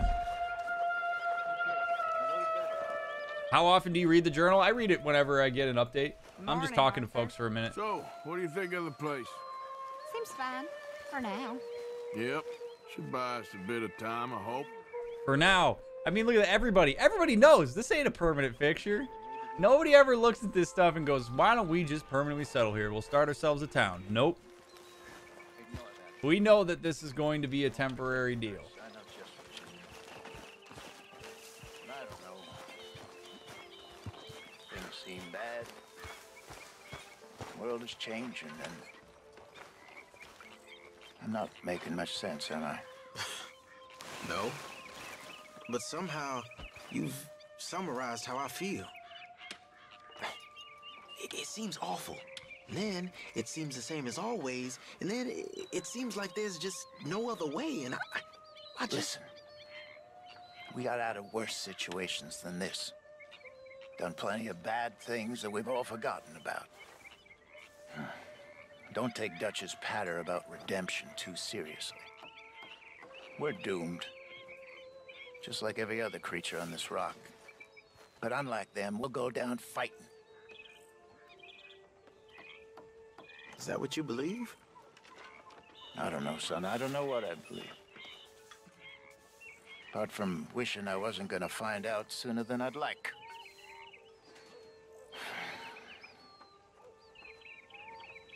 What do you think, Arthur? I don't do too much thinking, Jose. Killing's more my thing. I don't believe that for a second. I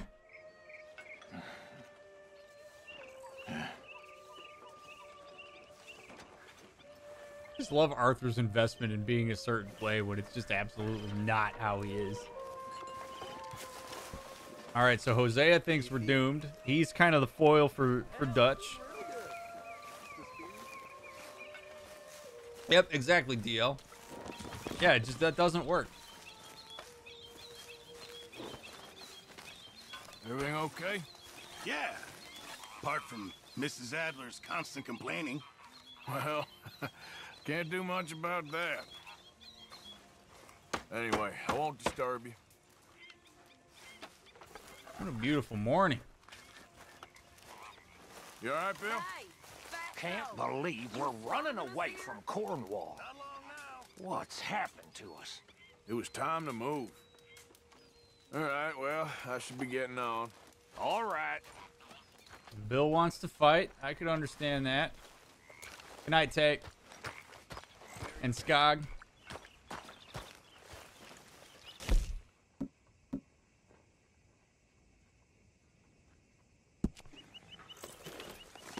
All right.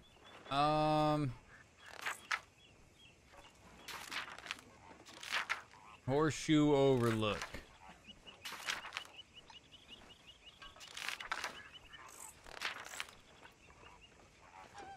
Oh, that's cool. He drew a picture of Dutch. That's badass.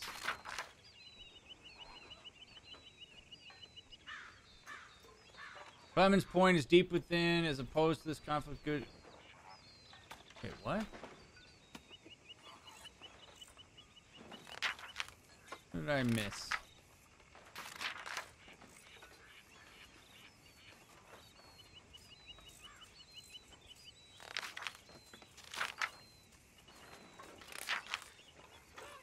All right. Is deep within as opposed to this conflict between good evil that rages within me. If only we had fled west out of Blackwater, we could be free now, out where we belong beyond civilization with the savages and the animals. Here, we won't ever be at home.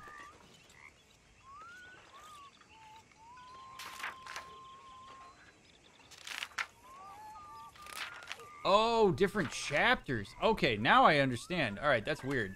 Okay. More problems have befallen us. More running. Leviticus Cornwall, oil, sugar, rail, and greed merchant whom we robbed a while back, had us ambushed in Valentine. Seems he has added to the price on our heads. We shoot our way out of town and narrowly escaped with our lives. The only amusing aspect of the horror was Herr Strauss getting grazed and acting like he... God damn it. How are you? In a lot of pain. Can't do much work. And acting like he was preparing for a short trip down to hell. After this, we fled the country and headed even further south and east, camping by a lake. This is pretty much new country for me. Charles and I saved a family of Germans who were in the process of getting themselves killed. He's a better man than me. He does not need to think to be good. It comes naturally to him. Like right is deep within, as opposed to this conflict between good and evil that rages within me. Only we had fled west. Okay, so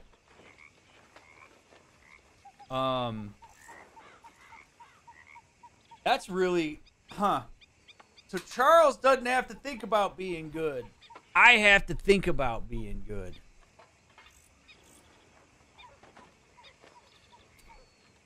There's some admiration in there.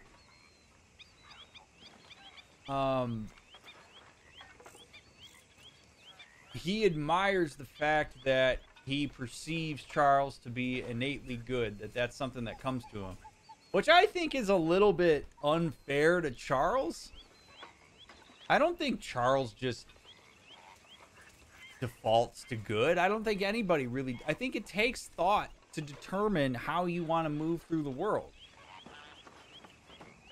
Like, if you're a person that believes that it's up to predetermined traits about yourself, and you box yourself into this idea that this is just who I am, I'm just a person that reacts to the environment instead of being thoughtful about the influence you have over it, that is going to contribute to some problems. Like, I'm sure Charles thinks about it too.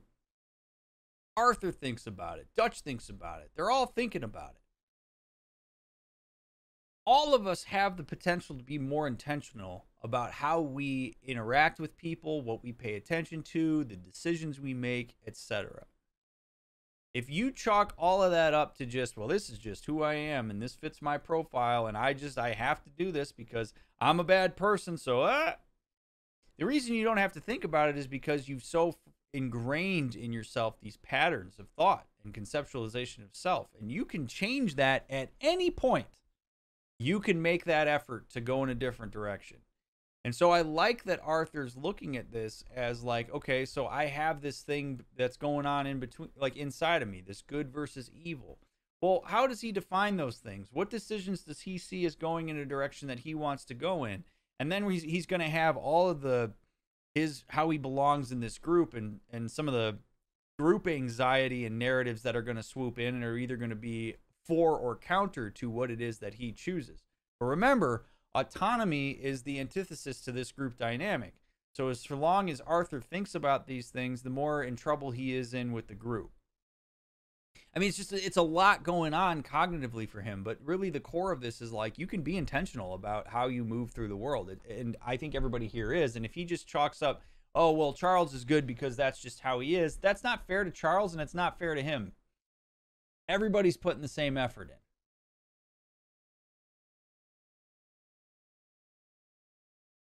What do you think about the part where he says they should be in the Wild West and the savages and animals? Does he think they're subhuman and they're criminals? Yeah, no, I absolutely do. I mean, his default is to think that he's crappy, that he sucks, that he's some kind of savage, that he's thoughtless, right? That's exactly what Arthur thinks about himself.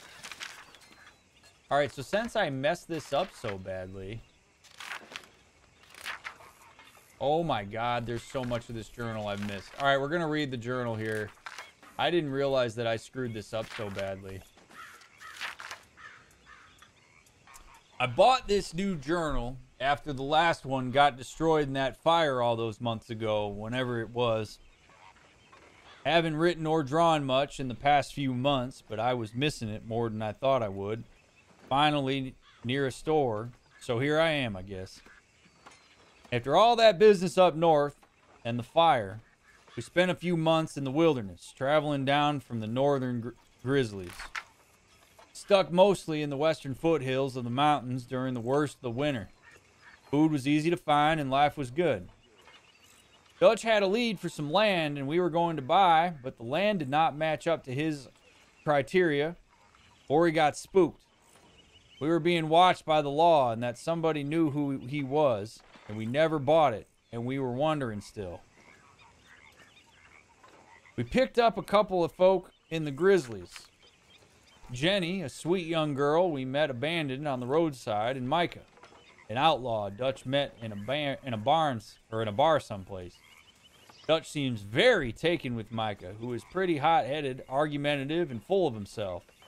Hosea and I are less sure. Guess we shall see.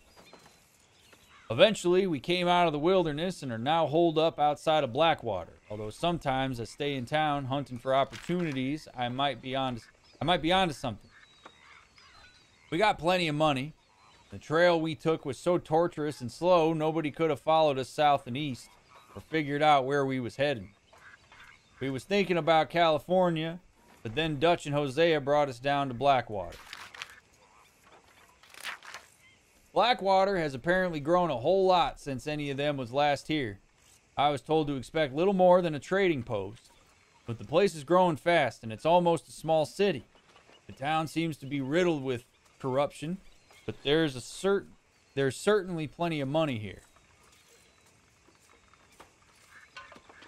It's good to be sleeping in a bed from time to time and living a more civilized life after so long under canvas, but I do not particularly like being this near a town. We are living here, camping outside town mostly, hidden in plain sight, I guess. Life seems pretty easy. Abigail and Marston keep arguing. I wonder why exactly he came back. He cannot seem to decide if he wants to be a father to that boy, or to that boy of his or not. The arguing is exhausting. I hear talk of a man sounded like Trelawney, but we haven't seen him for many months. Jose and I are onto something pretty big. Might be a lot of cash coming in to do with a real estate scam Hosea thinks he might have discovered. I'm not sure yet. The perfect crime, we think. One where we rob crooks. We're being real careful. It's fun working with Jose again. The man's an artist of nonsense. Even if nothing comes of it, we're having an amusing enough time. It's good to be running scams again. Hosea's a born huckster. He's getting anxious, worried that by lingering in town, we're going to bring undue attention on ourselves. But Dutch thinks he's also onto something big. His word, not mine. Bank money being brought in by boat, apparently. So for now, we're working on both things and seeing what happens. Plan is to flee west into the deepest country someplace if we can. Micah and Dutch are planning to rob the ferry in town. They think it's laden with riches, cash coming in for the banks, coming in by boat. For once, I'm not getting involved in the job. Jose and I are too taken up with our business, which I believe could go very well, and Dutch seems confident that with the group assembled, all will be okay. Plan is for them to carry out the job, then flee into the wilderness out to the west. The next day, Jose and I carry out our scam and join them. Dutch seems happy and excited. He's talking again about California. He's also talking about a lot of other places.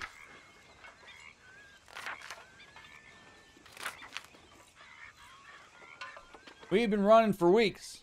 I mean running more than usual. The job they was taking in Blackwater robbing that ferry, it turned into a disaster. Young Jenny got killed, poor thing. While Sean and Mac both got arrested or killed, nobody seems sure which. Dutch shot a girl. I'm not too sure if by accident or design, and seems like it might have been a setup. We took to the hills in an almighty scramble, leaving money and most of our things behind. Then, as we were fleeing east over the Grizzlies, an almighty storm hit us. Davy Callender, who got shot in the gut on the raid, passed away. It was brutal to watch, and the rest of us nearly froze, but we found shelter and have been resting here in some old abandoned mining town while we await the thaw.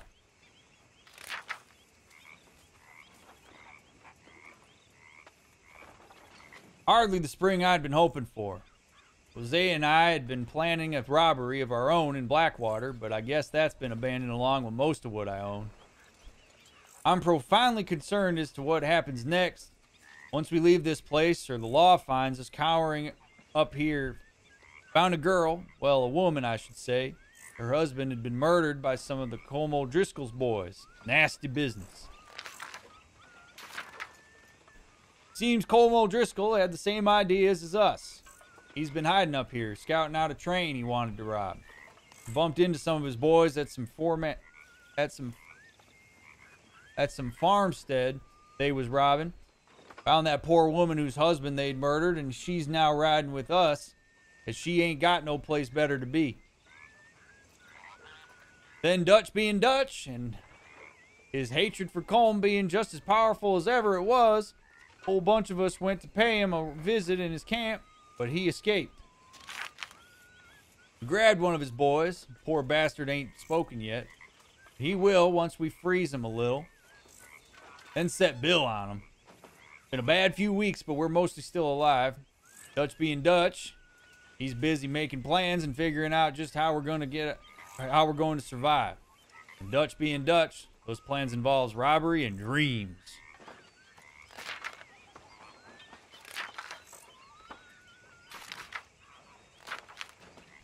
Finally a thaw in this god-awful weather. We got off the mountain and rode east into some pretty enough country called the Heartlands. Ain't been this far east in many a year. Hosea seems to know the country a little. Ain't been much of a spring. Now holed up at a place called Horseshoe Overlook, outside of some dumpy little cattle town named Valentine. Dutch seems a little better. His eyes are sparkling once more, and I can see he's thinking a little clearer. I think we all feel a little happiness in spite of Blackwater and that whole mess. Headed out into Valentine with Uncle and the girls. Girls went scouting at work while Uncle and I had a few drinks, and he explained more of his theories on existence and barefaced lies about his past. Things took a strange turn. Some fella seemed to recognize me or us from Blackwater. Guess we had been holed up there so long while Hosea and I scouted the job, it never was. I chased the bastard, and he nearly fell off a cliff. I spared him, and he gave me an ink pen. I hope I won't regret my leniency, but I reckon he got the scare of his life. Jimmy Brooks was his name. Met some old drunk in Valentine, claimed he was a shootist. Seemed more like a clown. Some poor fool was writing a book about him or trying to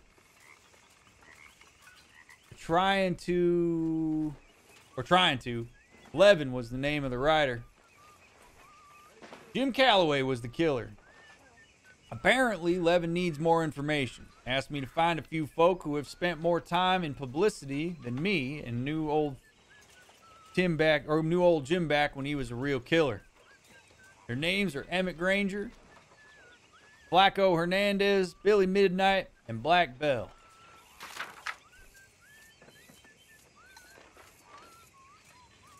Sound like a troop of clowns. We shall see what kinds of people those who want to be famous murderers is. My hopes are not too high. Colm O'Driscoll skipped through our fingers once more, and I saw my own life slip through mine. That gentle buffoon we kidnapped up in the mountains took us to a cabin. We were planning to kill Colm, but he had just gone elsewhere. We shot a bunch of his boys, and one was about to end my life when Kieran shot him. This feud bled out from Dutch and Colm's mutual hatred into a loathing that permeates all of us and all of them. Still, I found quite a shotgun in the cabin. There's Strauss is back lending money, and I'm back collecting it. Work mostly revolves around me and shame. The work mostly revolts in me and shames me. Somehow robbing people honestly with a gun and fists is less repellent than robbing them fully in accordance with the law. It'll be the unusual sort of It'll be the usual sort of desperados. Sick farmers, pregnant maids, lovesick young men, and other dupes desperate enough and stupid enough to take Strauss's terms. A usurer's life may be a comfortable one, but it is foul work. I went to call in alone, some farmer, local do-gooder. Think I've seen him in Valentine before when I was fighting that big fella. He begged and coughed and sputtered, and I beat him half to death. Such is life. Such is the world. His boy looked at me like I was the devil, and perhaps for him I was. The whole thing confused me. Maybe that's wrong. The whole thing revolted me, my part. These sad, desperate bastards, their silly expectations of life and their paltry reality. The unkindness of existence. I can handle that just fine. But I do not love it, nor those who try to make things otherwise, I guess. Went drinking with young Lenny. Thanks to my own peculiar genius for trouble when drunk, the evening did not go quite according to plan, but somehow neither of us got killed or arrested for murder, despite my best efforts in that regard. Somehow I don't imagine that the saloon owner in Valentine likes me very much after the mayhem I've caused there.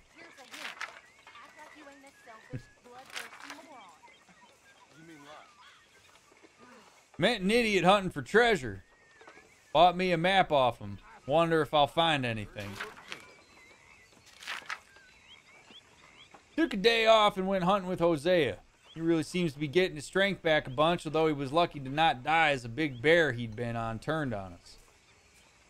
I thought when we was stuck up in the mountains that the cold and misery would kill him, and we'd bury him like we buried Jenny and Davy. He pulled through, and he'll live a while yet.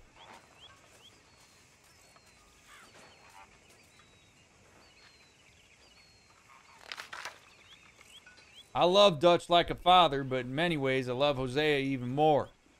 He's kind and fair like a human being. Dutch is something else.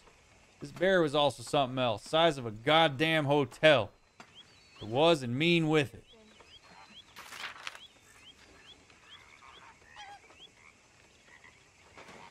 Got into some god-awful fight in the town saloon. Bill started it. He's wound so tight about something I reckon he'll start hitting himself soon enough. I was stopping for beating some big yokel to death by a local do-gooder.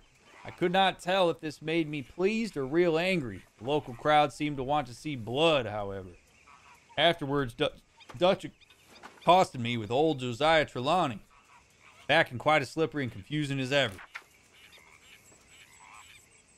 He'll come and go again, no doubt, and leave none of us any the wiser as to who or what he is.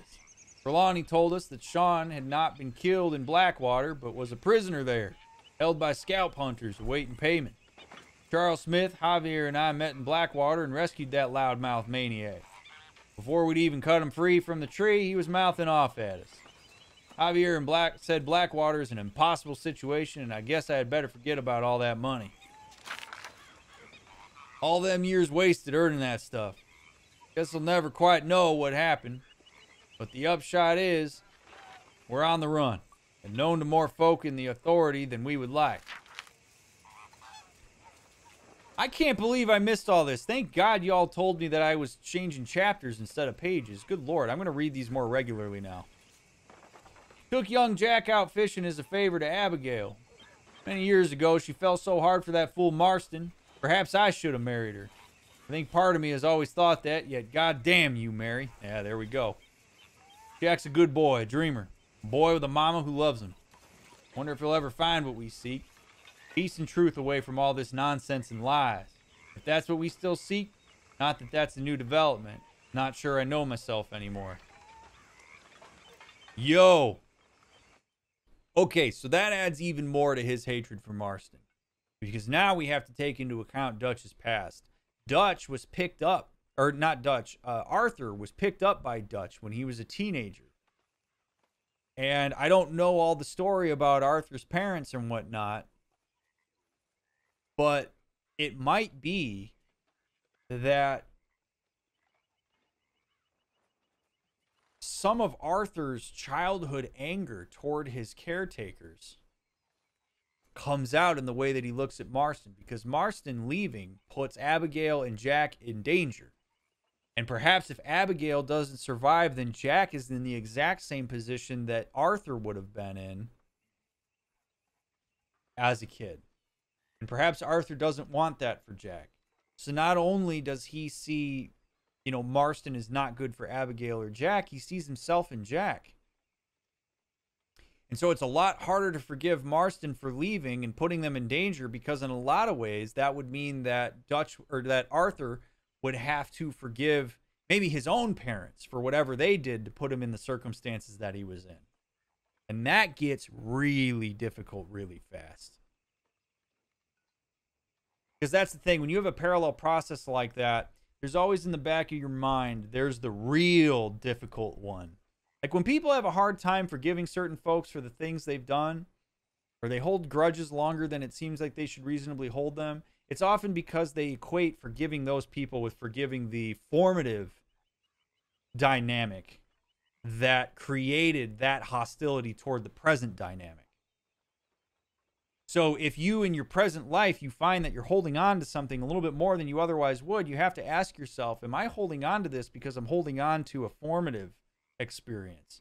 Am I equating this with forgiving that? If I forgive John, if you're Arthur, if I forgive John for the fact that he left Abigail and Jack, does that mean I have to forgive my parents for leaving me and putting me in a position where I had to join this group and I've had to ride with them and now formulate myself as being a bad person? Maybe not only because I was abandoned as a kid, but because this group is basically built around what I consider to be bad. That's, I mean,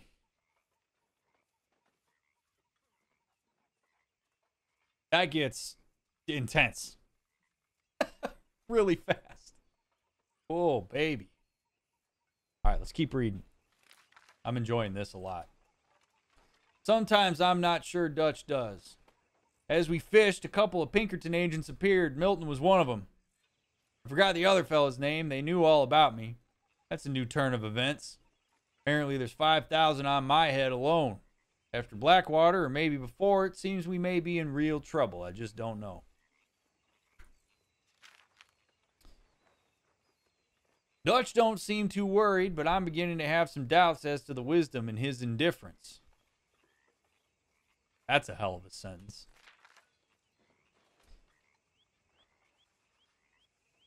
Met a woman had killed a John.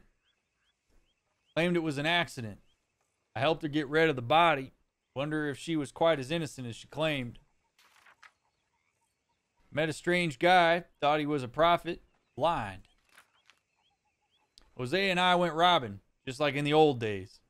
A father and son pair of clowns at some farmhouse. Stole a wagon, sold it to some rat Jose had met at some place called the Emerald Ranch. What goes on there, I cannot tell, but this little purchaser of stolen goods had us go rob his own family. Even by my standards, that was low. But the father and son we robbed was proof that even God makes mistakes sometimes. I snuck in at night and we robbed the loathsome bastards blind. I just wanted to say I'm so happy for your deep diving into these characters because not many people do, and by doing so it will make the game's experience that much better. I hope you enjoyed as much. I am enjoying it immensely, Ethan. Yeah, this is a lot of the context that I've been wanting. I've seen dozens of people play this game, but this might be the most insightful playthrough yet. Well, thank you, James. Arthur's mother died to illness. His father was hung for being an outlaw, all when Arthur was very young. I hope that helps. Okay, well, there we go. So, yeah, so his father was hung for being an outlaw. Forgiving John means forgiving his father. Also, the harder it is for a person to forgive themselves for their own past decisions, the more guilt, shame, self-loathing attached to that, the harder it is for them to forgive others. Yes, that certainly can be the case as well. This is good stuff, man. More problems have befallen us. More running. Leviticus Cornwall. All right, so there it is. So now we're back to where we were. We caught up.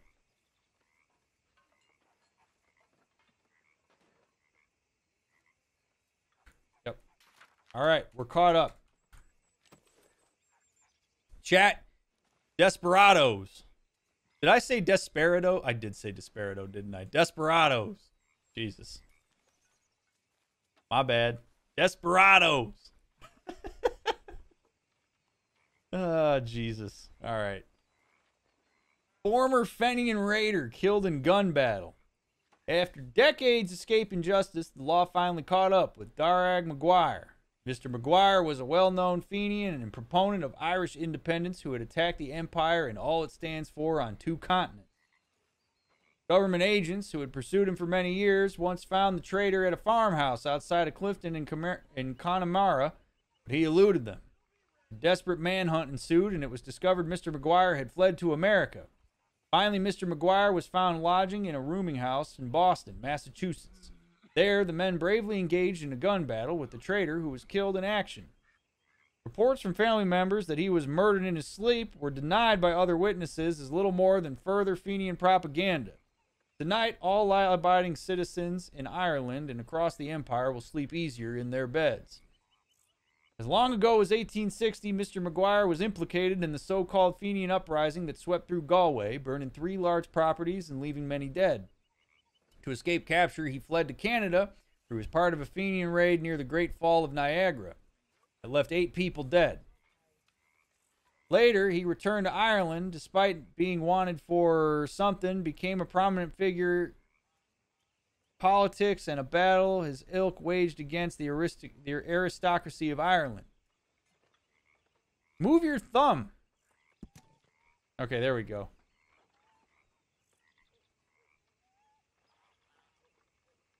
There we go. All right. As long ago as 1860, Mr. Maguire was implicated in the so-called Fenian uprising that swept through Galway, burning 3 large properties and leaving many dead.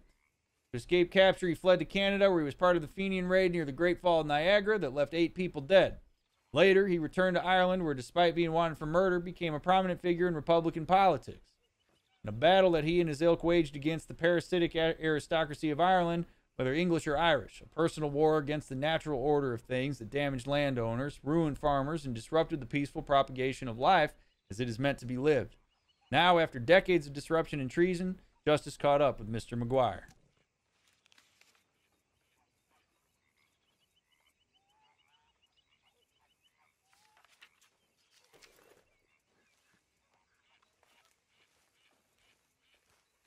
The way you said it the first time makes it sound like a Pokemon.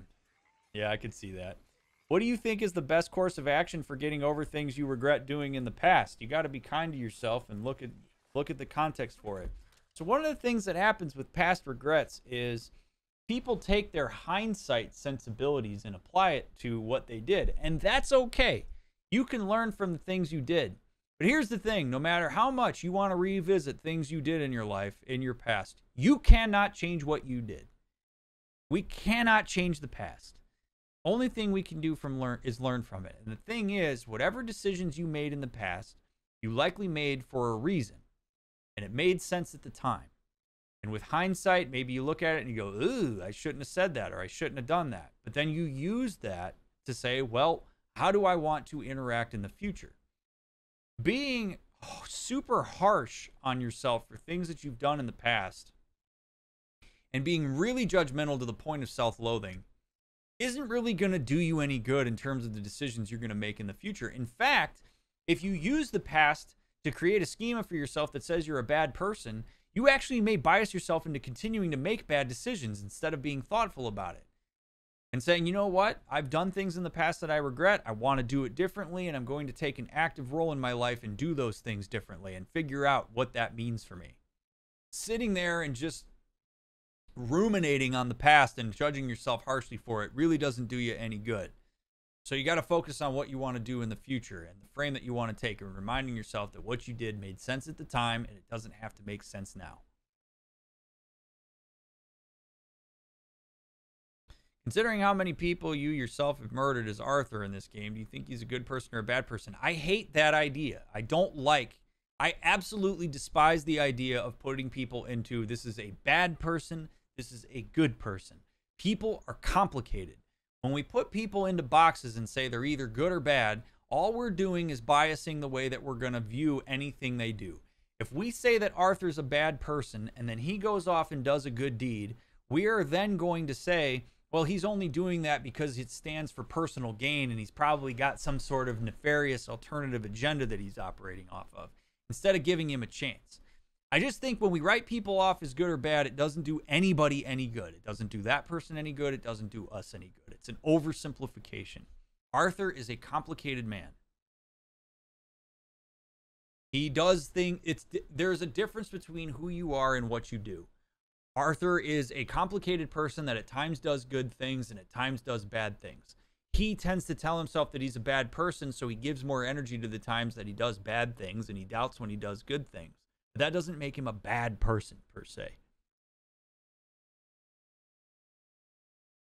I don't like that terminology. It's also why I dislike when games make it a very binary thing of whether you do good or bad.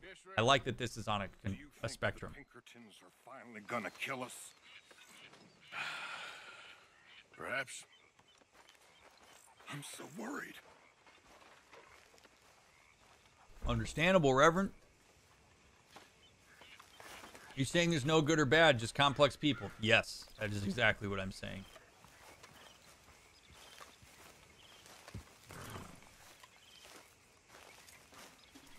Black and white thinking is not useful. It's easier, but it's not useful.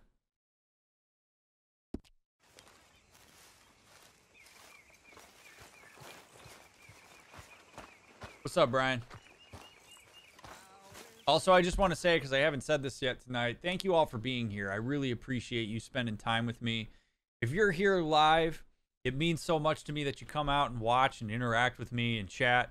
I love the questions. I love the comments. I love reading what y'all have to say. Thank you so much for taking the time, especially on a Saturday night, to hang out with me. It's really cool of you to do. If you're currently watching the VOD, I want to let you know that I appreciate you as well. Thank you for supporting the channel by watching my videos. I really hope that you enjoy this. I hope if you're watching the live rerun, I hope you're enjoying watching chat. If you're watching the curated VOD, thank you so much for jumping into the playlist and watching it. It's really great to have you all here. If you haven't already, please take a second to like the video, hit the thumbs up. It's super easy to do. You just click it. It makes a big difference for the stream. Also, again, if you're interested in supporting the stream financially, there are memberships available at different tiers. That all goes towards supporting the stream, and tips are also appreciated.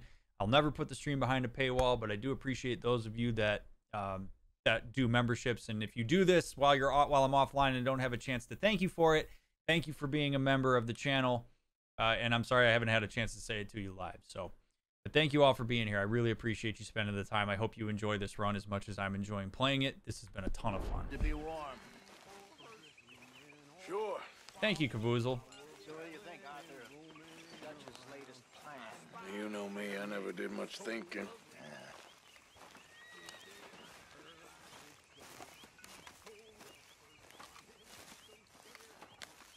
I know you like to hide behind the angry moron act, but it's a thin enough veneer. If you say so. It's time to start thinking, Arthur, before it's too late. I like that. And now, based on what we read in the journal, I think Arthur's really going to take that to heart because he's got a ton of respect for Hosea. What's wrong with you, Mr. Morgan? How'd you mean? You're stuck in camp all the time. You used to be such a man of action. Oh, I'm sorry. Okay, well, let's talk more later. Okay. I think it's time we play a little poker with the boys.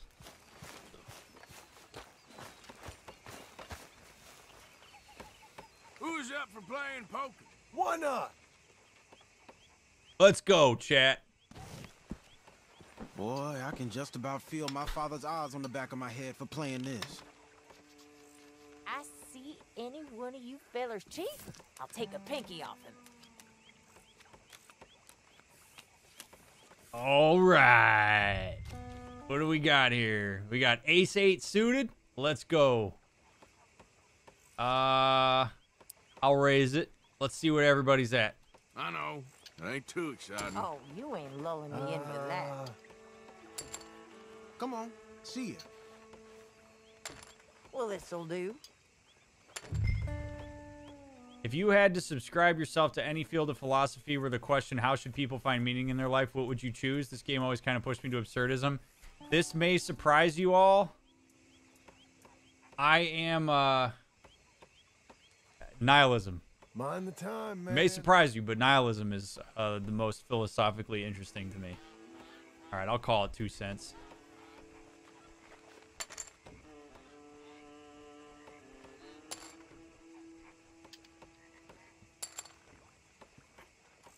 Man, we got a big pot here. Give me diamonds. Give me diamonds. We paired the 5. Fine. 11 cents.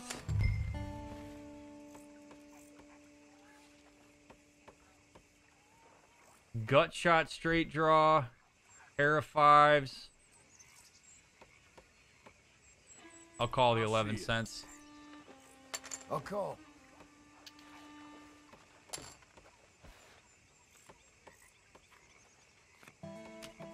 Ugh. All right, just this. Damn.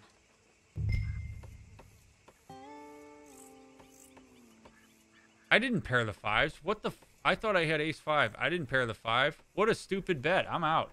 Wow. No. I'm going easy. Oops. Didn't even know what my cards were. Also, after watching dozens of playthroughs, you're maybe the second that knows how to play poker. Oops. I was hoping you had a monster at least. It's the second one, Celestial. Is all this mine? Can you explain what that means for those of us that are out of the loop? So nihilism is the idea that nothing matters. That nothing actually has any meaning. That we're all just here and that humans are meaning-making machines just because that's what we're designed to do, but that none of this actually matters. I find that to be an interesting philosophy.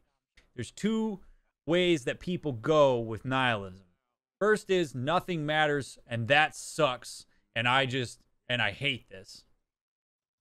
And then there's the nothing matters, so I might as well just do what I can in the moment and live my life the way as best to my ability. That's more the way that I go. But it's kind of like, I don't know, I think it's a really interesting idea because I think it frees us of the idea that there's something beyond us that we don't understand that we have to live in reference to. When in reality, like, none of us knows. None of us knows what this is all about. So, does it matter? Who knows? But that's kind of the idea behind nihilism. Nothing matters. Some people really hate that perspective.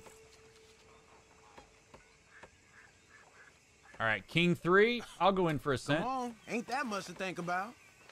Here. Show me. God, what are we doing, man? Dude, Lenny is, Lenny's aggressive, man. King 3, 2 cents, or 4 cents to call. All right. Give me a king on the flop here. All right.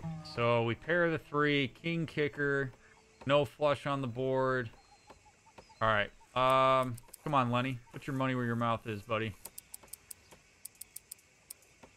Yeah, I know. Pretty pathetic. Damn. All right, what you got? All right, Lenny's out. She's in. You got Miss Grimshaw. Ugh. Pair of 3s with a king kicker. All right, let's see if we can push her out. 10 cents. There. Ha!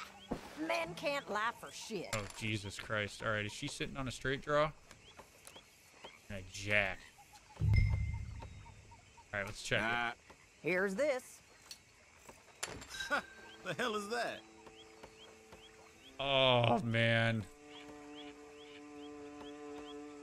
No, I can't do it. Can't do it. Don't mind if I do. Can't do it.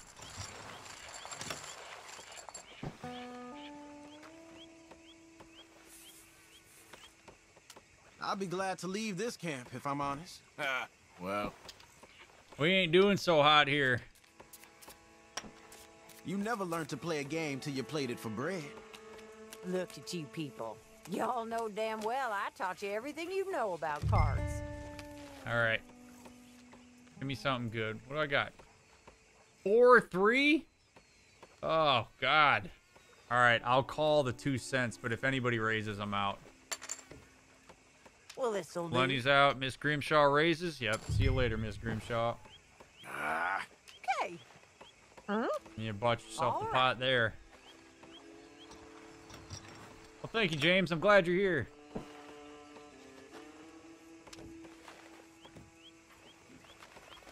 Well, this is a slog. Well, I think Tilly wanted to play dominoes, if that's more your pace.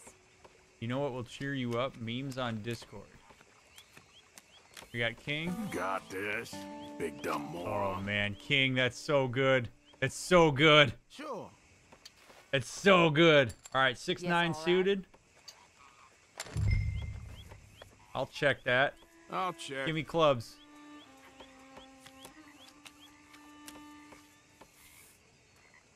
All right, we paired the 6. All right, so I'll talk through this as best I can. All right, so I got a pair of 6. The community cards here are everybody's. I got my 2. So I just paired my 6, but that's the lowest card on the board. If either of these two is holding a queen or an 8, they got me beat right now. Now there's a diamond flush draw potentially available here.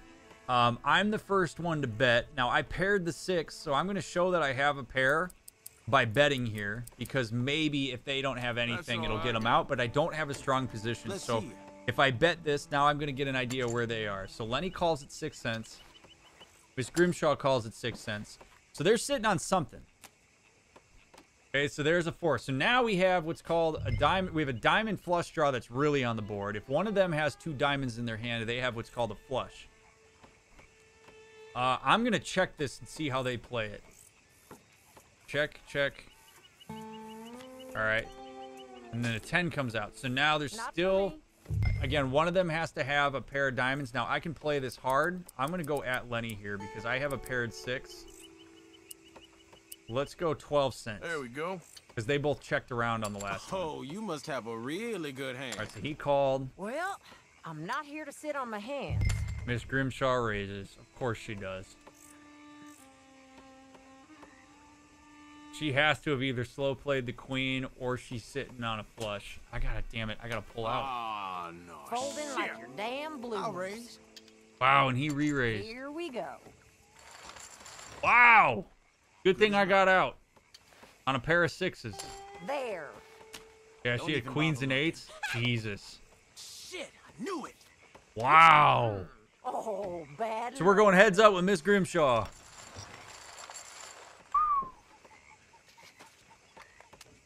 Thank God I didn't bluff that. I can't believe she was sitting on 2 pair. You boys regret inviting me yet? All right, so Lenny just bought back in. Holy shit, man.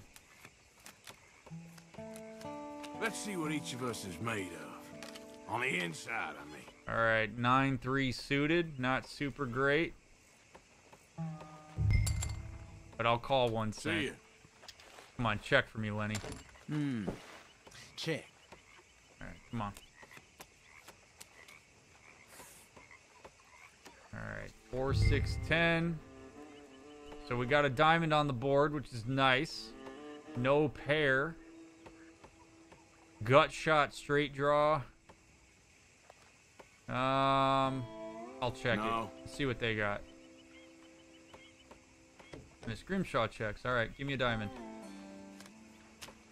Son of a bitch. We got nothing. We're gonna just check this out. What the hell are you waiting for? Back. Yeah, nope. Here. I'm out. I'm out. Damn it. Ain't got nothing. I don't have enough. I can't throw my weight around the table here with the low stack. Good. Ace on the river. All right.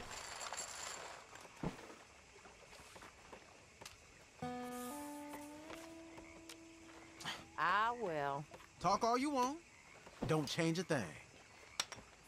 Yeah, Miss Grimshaw is just like stacked.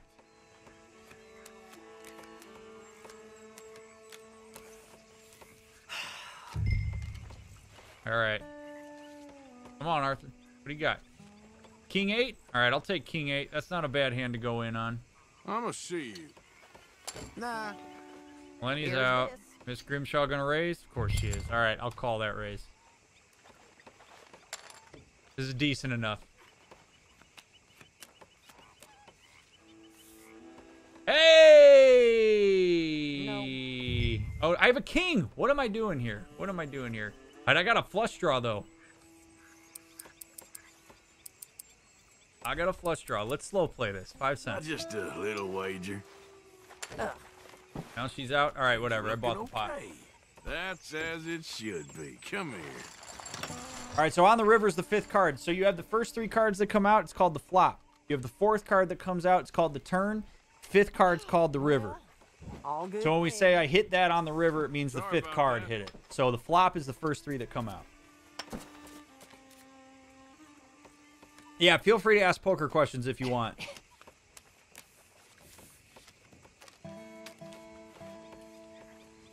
5-4 offsuit. Now, don't get coy on me. She calls. I'll check. Check. Check means you don't bet anything. All right, 7-9 king. check. 4, 5, 6. I mean, I'll check.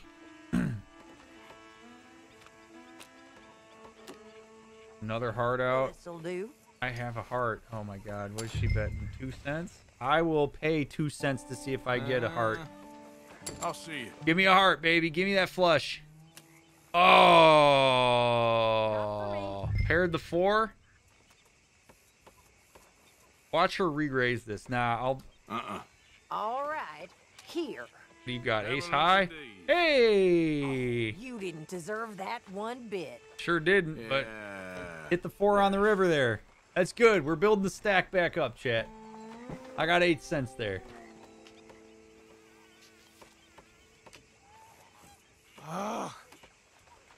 Getting stuck in a rut here. Oh, I'm glad I ain't you right now. I'm still low stack though. All right, come on, baby. Give me something bad good. At this, you know? Give me For something no good. person. Queen 8 suited. I'll take that. Grimshaw is out. I'll call the 1 cent. What you so scared of? Check. Come on. 2, 4, 6. Absolute garbage. What do you got, Lenny? I'ma play slow. Oh, you big blouse. Mm-hmm. Raise. He raised 5 cents. I really shouldn't play this. I can't be waiting for a queen or an 8.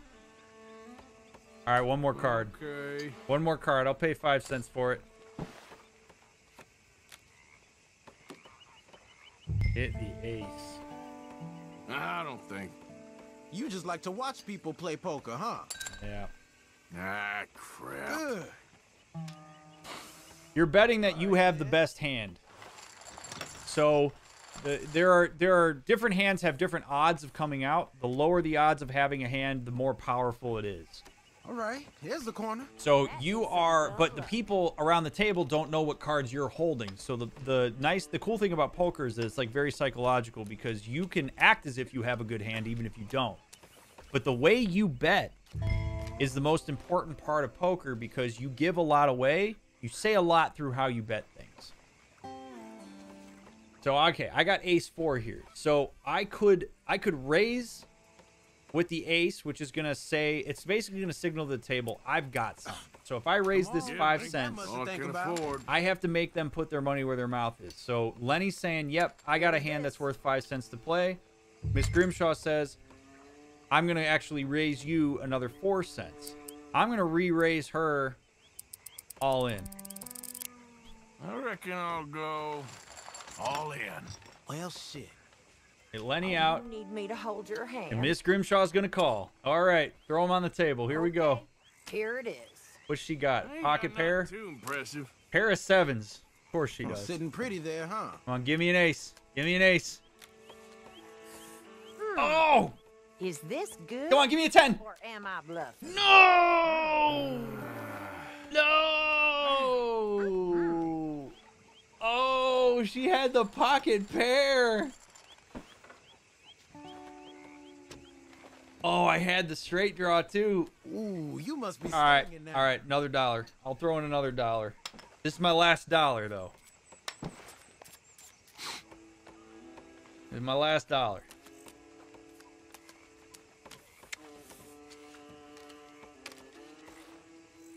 All right, we got 10-4. Real crappy, but I'm on the blind, so if they both call, I'll check.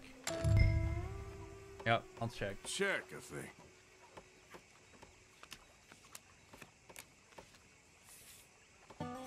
All right, 3, 5, 8.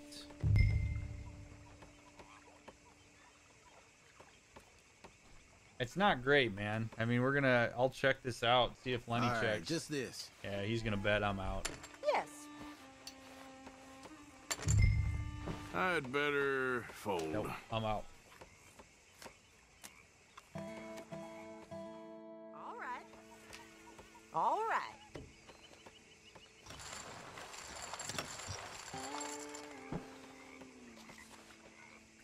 Damn, Grimshaw. Oh, I'm sorry. If I wanted small talk, I sure as hell wouldn't have came to you. Let's go.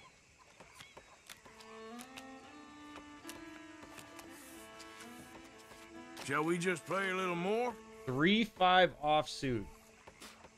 You gotta be kidding me.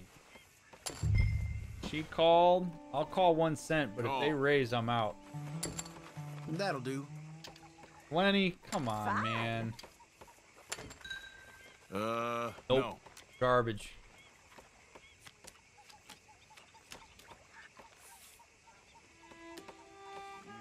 And then you don't look at the next hand because you can't play the what if game on this.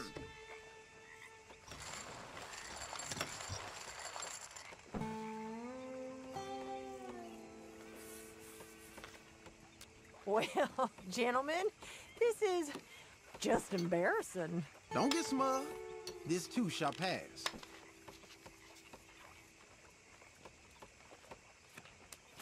My uncle used to play this. Made me promise not to tell my father. Come on. There we go. Pair of tens. There we go. All right, we'll call this. We'll see what they do.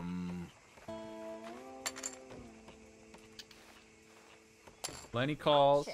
She checks. All right, we're all in. Pair of tens. All right, so if either one of them has a king. All right, just this. Damn. All right, so Lenny bet 2 cents. I'm a raise because I'm gonna make him think I've got a king. Actually, let's raise him all in. Let's make him go all in. You want to work on your brave or foolish? Oh, whoops! I should have gone in 16 cents. Oh shit. That's not good. All in. Yep. I'll call it for 2 cents, but I don't like that position. Okay, let's settle this. Pair of eights. I got a pair of tens. Let's go. Come on. Don't give him an 8. All right. Oh, now that stinks. Hey. Thank you, sir.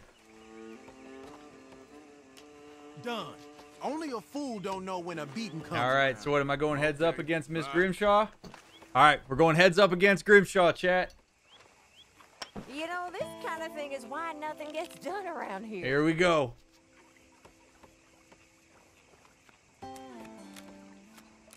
What do you think, chat? You think I could take her down? Queen 3 off.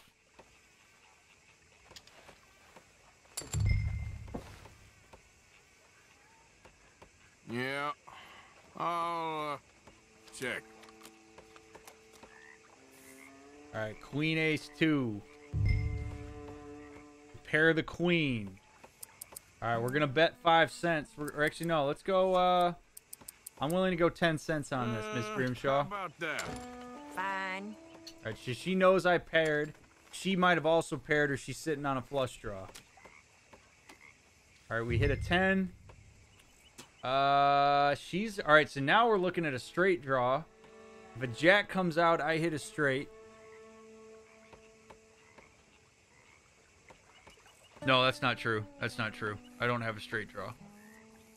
Oh, hurry up. Some of us have work. So I still got the pair of queens. All right, I'm going to bully her a little bit on this.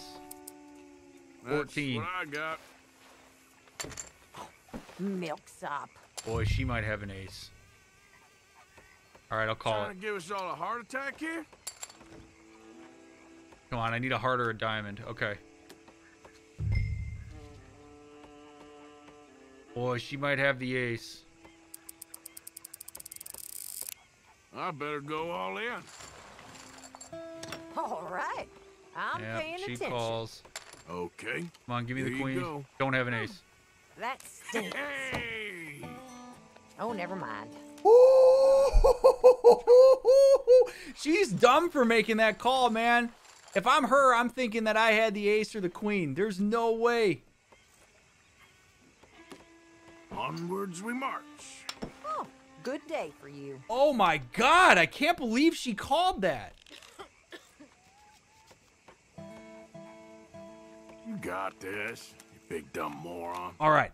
Come on. Come on. Say poker's a man. Let's clean her out. You boys can't play to tie your shoes. Clean her out. All right, King 9 off suit. That's another good one. Another real good one. Let's go ahead and raise her pre-flop here. Here, just a little. Oh, you big blouse. All right. Ooh, she raised. All right, that's fine. Real fun. So she's got something. I'll call it. Let's get the flop here.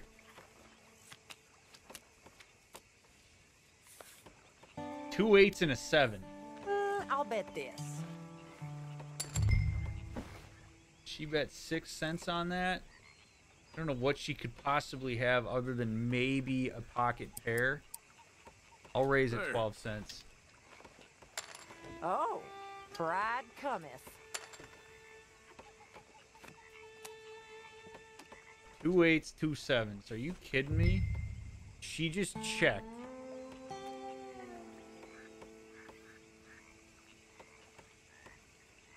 That's an interesting check. Because I bet you if I bet here, I bet you she raises me if I bet here. I mean, I don't have anything. I got king high. I got king high, and I can't imagine she's sitting on a full house. So it comes down to, do I check and see what shows up on the river, or do I bet this and see if I can either bet her out of this, or do I see if she's really sitting on something? Because ideally, I would get her to fold here, but I got to put down the right amount. I don't know if she's slow playing a full house. I'm going to check it. No. Let's let the river determine this. So we hit a 3 on the river. That doesn't do anything for anybody. I am content to... Let's see if she re-raises this. We'll go 10 cents. I know. It ain't too exciting. Oh! I bought the pot! I bought the pot! Oh, baby! All right, James, you got to cool it on the comments about Miss Grimshaw's appearance, please. Come on! Like, I've seen like 3 of them. We're good. We get it. Don't last, except for you, it seems.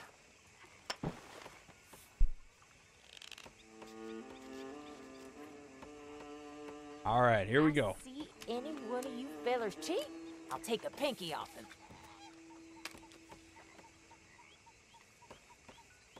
Okay. 8-3 offsuit. I mean, I'll check. I'll go in for nothing.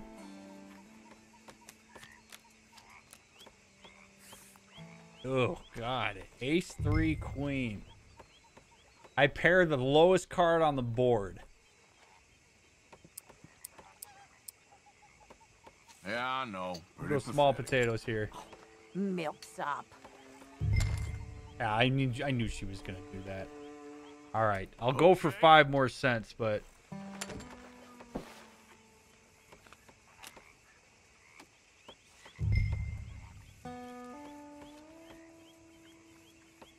I don't like this at all. We're going to check this out. Here. What are you going to throw in? Throw in 18 cents? For me to buy in on a pair of 3s? No. Nah. We'll wait for the next hand. Okay. Good.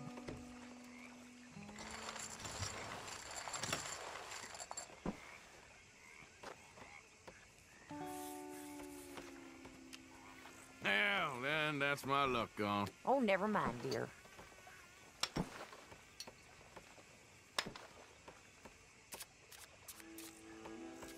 Come on, you got this. Oh, but you can, James. me to show you So I what just to do ask with that that you, hand? cool it on the comments about her appearance. That's all. I don't want to have to time you out. Ace-4. All right. All right, we'll raise the ace. There we go. Because I don't like the 4 kicker. Blouse. Okay. Wow, so she re-raised? See ya. I'll take 14 cents on the ace.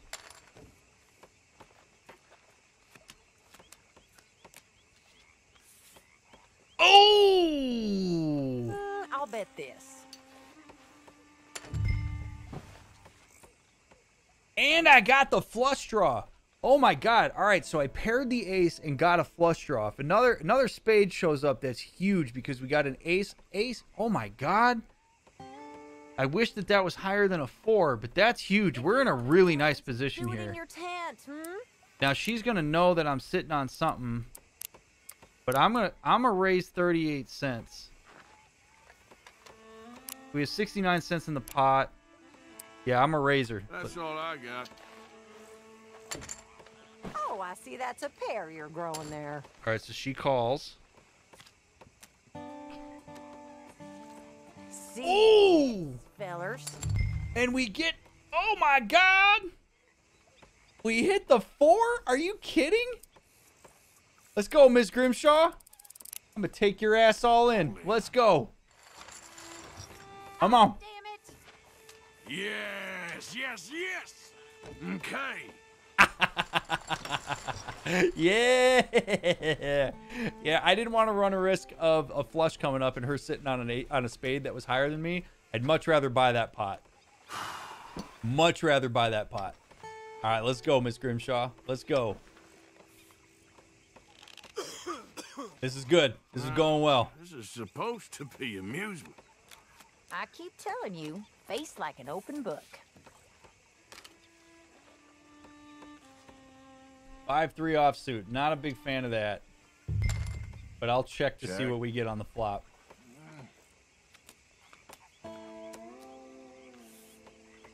Paired the 3 again. Boy, I've been pairing a lot of 3s. I'll check. Oh, she checks too. All right, give me something good. Give me a 5 or a 3. That 4 doesn't help me there. I'll check that out again. Another check. You surprised Yeah, she's going to buy that pot. That's fine. Damn. Good. Yep. Okay. I'm out. Mm-hmm.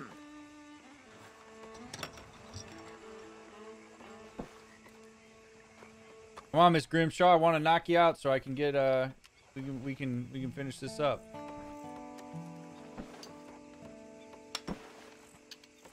Can't teach me to suck eggs, gentlemen. I always tell myself I'm unlucky, but maybe I'm just not very good.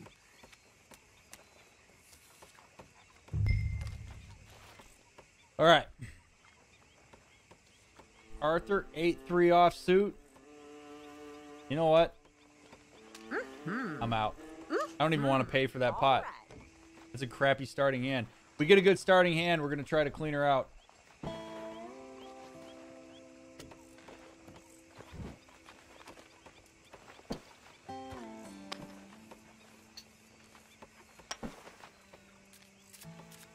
Dude, King, that wanted poster is so good. It's so good. I don't know if you're still here, man, but I freaking love that. You have outdone yourself. 5-6 offsuit. Ah, God. Check. I'll check.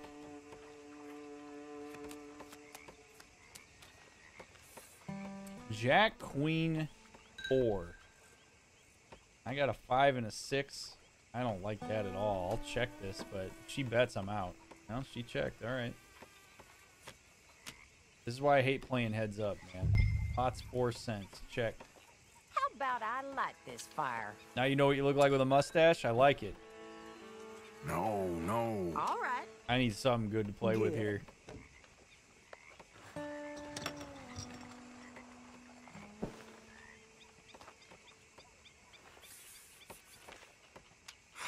Damn. Suck it up. Damn is right. All right, come on.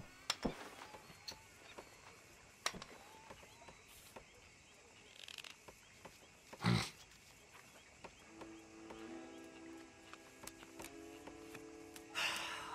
like that he tosses the cards perfectly every time. 5-2. Give me something, man. Give me something. Okay. Check. Oh, God. Give me hearts. 1 heart. I mean, I'll check too. This is garbanzo beans right now. A 2. You gonna bet it, Miss Grimshaw? Nope. I'm gonna check out of this too. We're both sitting on ace high. Well, there we go. I got nothing. Okay, here it is. She got ace high with a 4. Pair of 2s. I win 4 cents on a pair of 2s. Okay. Yes. 4 cents, chat. We're playing the slow game here. Slow. Well, all good things. Oh, that's gotta hurt. Oh, shush. I'm thinking.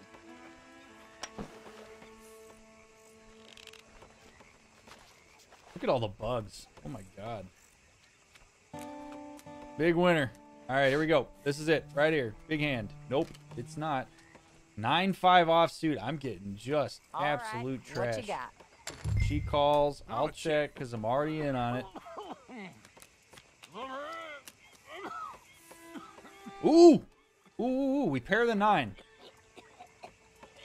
All right, so she can only beat me if she's got a king or if she's got a pocket pair that's higher than 9s. So I'm gonna bet this really low just to see if she comes in on it. She's not sitting on a ton of chips, so it's gotta be kind of light. I'm gonna play slow. Here.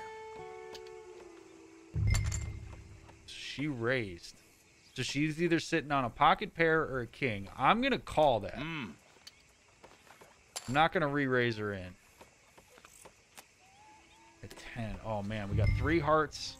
I don't have any heart. Oh man, if she's sitting on 2 hearts. All right, let's go.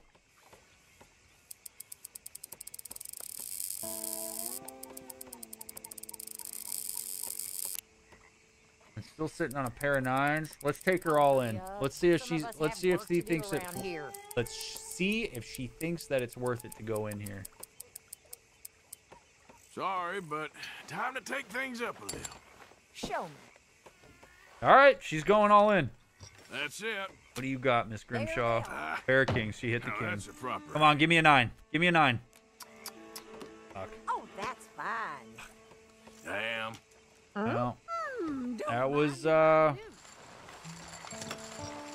not ideal.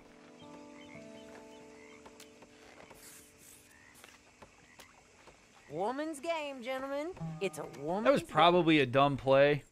If I really think about it, that was dumb. I should have just slow played it and just taken the Look L. at you people. Y'all know damn well She was right to go in there and call that with a king. In real life, I wouldn't have done that. Like if I was playing for real big money, that was me just bossing her around with my chips. All right, king 10. There we go.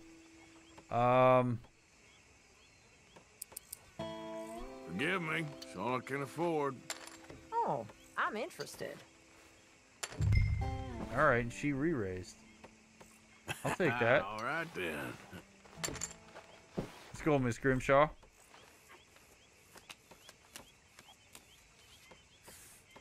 Ace 9 8.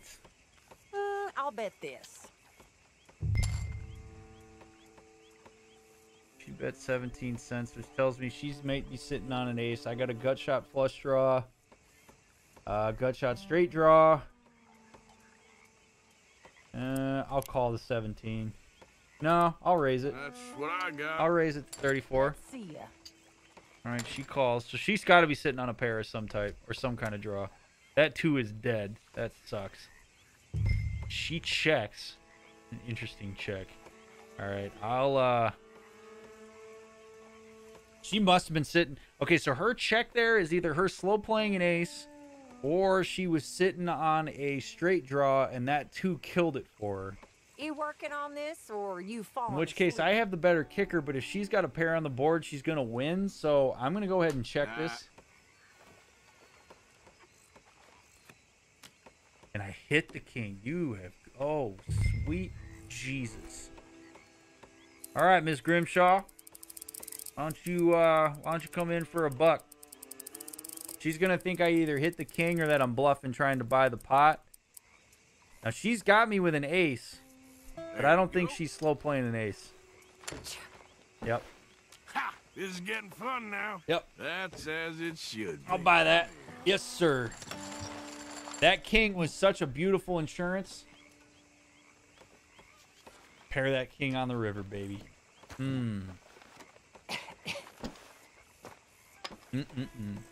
See, now poker's a game where people like to use hindsight a lot to make, like, amateurs use hindsight to make sense of their current cards, and you can't do that. Just because I hit a king on the river there doesn't mean it's going to happen in the future. And too many times, like, people who gamble well don't ever use hindsight or intuition to make sense of what's going on. Yes. You can't do that because your past hands don't predict your future hands. It's just not how it works. That deck gets shuffled every single hand. So if you've hit a king on the river 3 times in a row and the next time you're waiting on a king on the river, our brain wants us to believe that you're going to hit a king on the river because you've seen that represented to that point. But that ain't how it works. Sometimes I love to go all in with nothing just to annoy folk and keep them guessing. 9-2 offsuit. I'll call the 1 cent, but if she raises. Here's this. So what's a burn card? So you burn a card because it's to help with cheating. It's to help make sure that people don't stack the deck. Because if it was only the first couple cards that were on the top, you could manipulate the deck. If you put the burner cards in, it means you have to go farther into the deck to get the cards out. So it's just cheating prevention. That's all it is. All right, I'll play for 3 cents. 10-cent pot. 5 ace 6. Here. That is nothing for me. I'm out. Yes, indeed. Okay. Well, I could play poker in this for hours. This is better than half the poker games that have ever existed. Like the World Series of poker games and stuff. Like, this plays so much better than those. Rockstar literally has a perfect poker game, and they didn't even set out to make a poker game.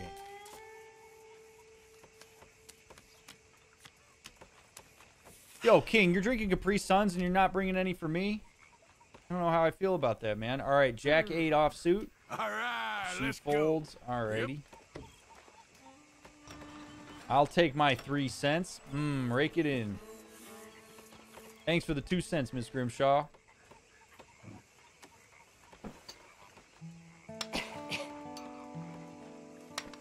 For the 1 cent, I guess. Now, this is finally getting fun. Don't know why they say poker's a man's game. You boys can't play to tie your shoes. Ace 2. All right.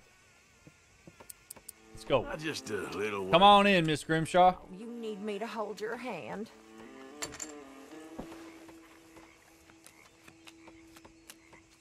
That's fair, King. That's fair. All right, 7 King 4. Let's bet this. I know. It ain't too exciting. Yes, all right. All right, she calls 5 cents. She might be waiting on something. Another 7 pops Not up. for me. She checks again. Let's bet 10. This is starting to get dull. You slow playing All a right. pair? She raises. Okay. So she's slow playing. She absolutely was slow playing a pair there. I don't even know that this is worth my 12 cents. This is where having a bunch of chips on the table. Like, if I didn't have a lot of chips on the table, I don't know that I'd pay 12 cents to see this last card. The chances that an ace is going to pop up here is so hurry low. up. Some of us have work to do around here. And he hits the deuce. Oh, I check. Hit the deuce. Let's go. All in, Miss Grimshaw. I'll take you all in on a deuce. How about a $1.62, ma'am? Bluff, bluff. Oh, she goes in. She's got a better pair than twos. I don't bluff. She slow played trip 7s? Are you kidding? Bad luck, She fella. slow played trip 7s. Oh, man. Oh, no. Ah, you boys regret inviting me yet? Well, okay.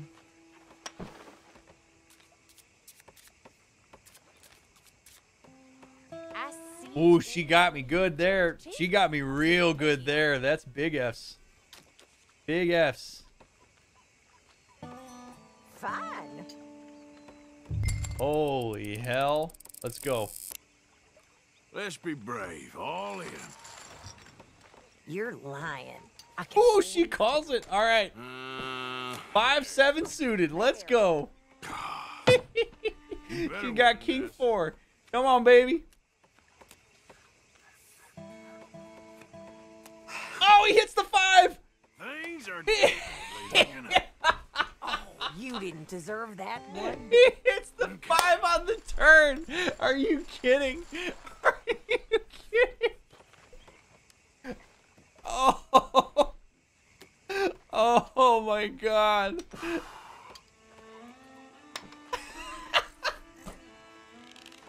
I can't believe I paired that 5 and got it. You've got to be kidding me. Holy shit. All right, Queen 9. Let's go. I'm going to push you all in, Miss Grimshaw. I'm gonna go. Go all in on Queen 9. Let's go. What do you got? Yep. Thank you. Thank you. Thank you. Yeah. There we go.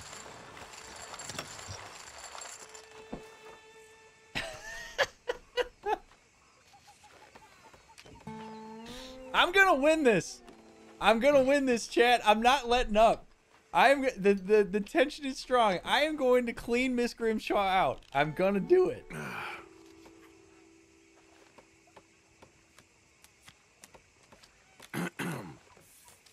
Oh man. All right, 5-4 offsuit. I don't love that. She's gonna fold. That's fine. So I assume you've been playing story games because they're easier to analyze. Yeah, absolutely. Have you always been a story game player? Yes, I have. What's your favorite genre to unwind to? Sports games. I've been playing a lot of NHL 22 offline, and I also have been playing Metroid Dread offline right now. But sports games are my favorite game to like unwind with. All right, come on. Here we go. Here we go. 10-3 offsuit. Don't love it, but I'll call for 1 cent. She checks, we're in. She raises them out. All right, here we go.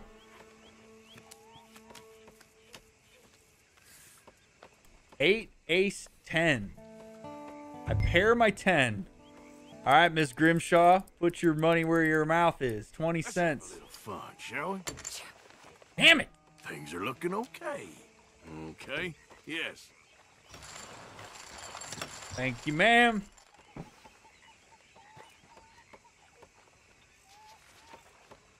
Well, it's all right. I can take it. Oh, I'm glad I ain't you right now. All right, chat. I'm putting it on a poll. Can't teach me to suck eggs, gentlemen. I reckon you're a serious player.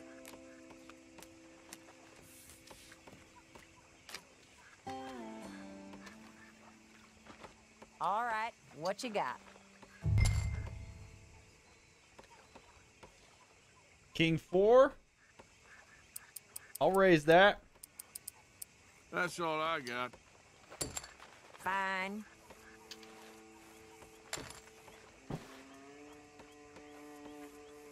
All right, 12 cents in. Give me something good. Come on. Jack 2-3. So I got gut shot straight draw. And that's about it. I'll throw 15. How about that? Oh, pride cometh. All right, she calls the 15. She's either got a pocket pair or she's waiting. All right, 7 of spades. God damn it. Oh, that was dead. I don't like that at all. Let's check that. Let's see what she does with the check. She gonna check? You see this, boys? Nope, she's gonna bet. She's gonna bet 37 cents, and I got nothing. She's got to be sitting on a flush. I'm out. All right. All right. I'm out.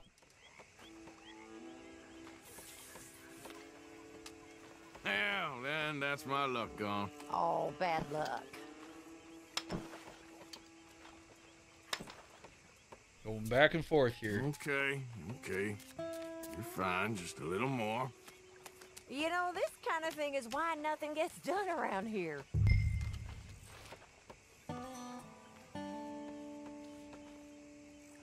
Ooh, King Jack. All right. All right, we're going to raise here, but we're not going to raise a ton because I want her to play on this. We'll go 10 cents. Now, she's high stacked, so she might try to bully me around here. I'll bet this. Ooh, she raised. Okay. All right, Miss Grimshaw. I'll go all in. No, actually, I don't want to go. Do I want to go in? Yeah, I'll go all in. Let's go. Buck 87. All in. I better go all in. Call the bluff. Brave or Ooh, let's go. All right. Here. Oh, she's on ace queen? No, I'm on king jack. No. Proper hand. Oh, she hit the eight. Or am I bluffing? Well then. Are you kidding? Okay. We both hit 2 pair? Susan's We both hit 2 pair. You have to to be kidding me. No way. No way she hits ace queen when I hit. That's nuts. That's nuts.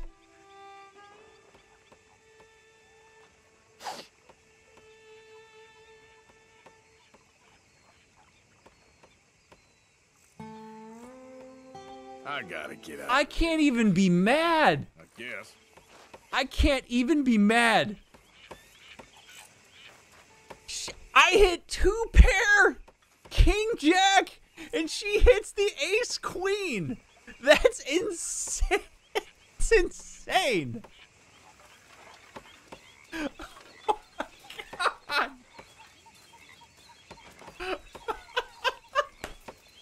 Hello, Arthur. Oh, I hate it. I hate it so much. Oh, I'm gonna lift me a hay bale just to get all that adrenaline out of my system. Oh my God.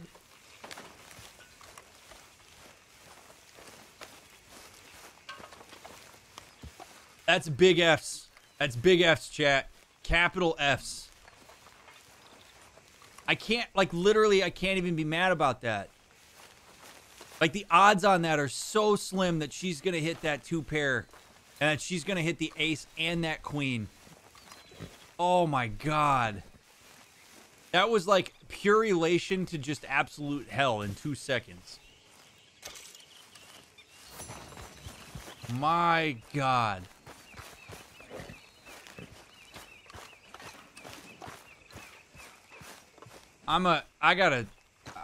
Arthur, my dude, we gotta sleep this one off, man. We have absolutely got to sleep this one off. I just can't even.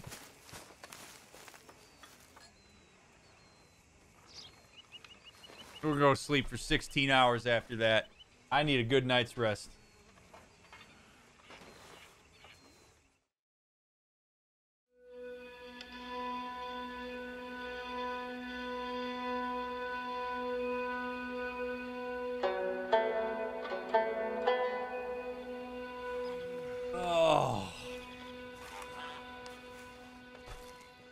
A new day.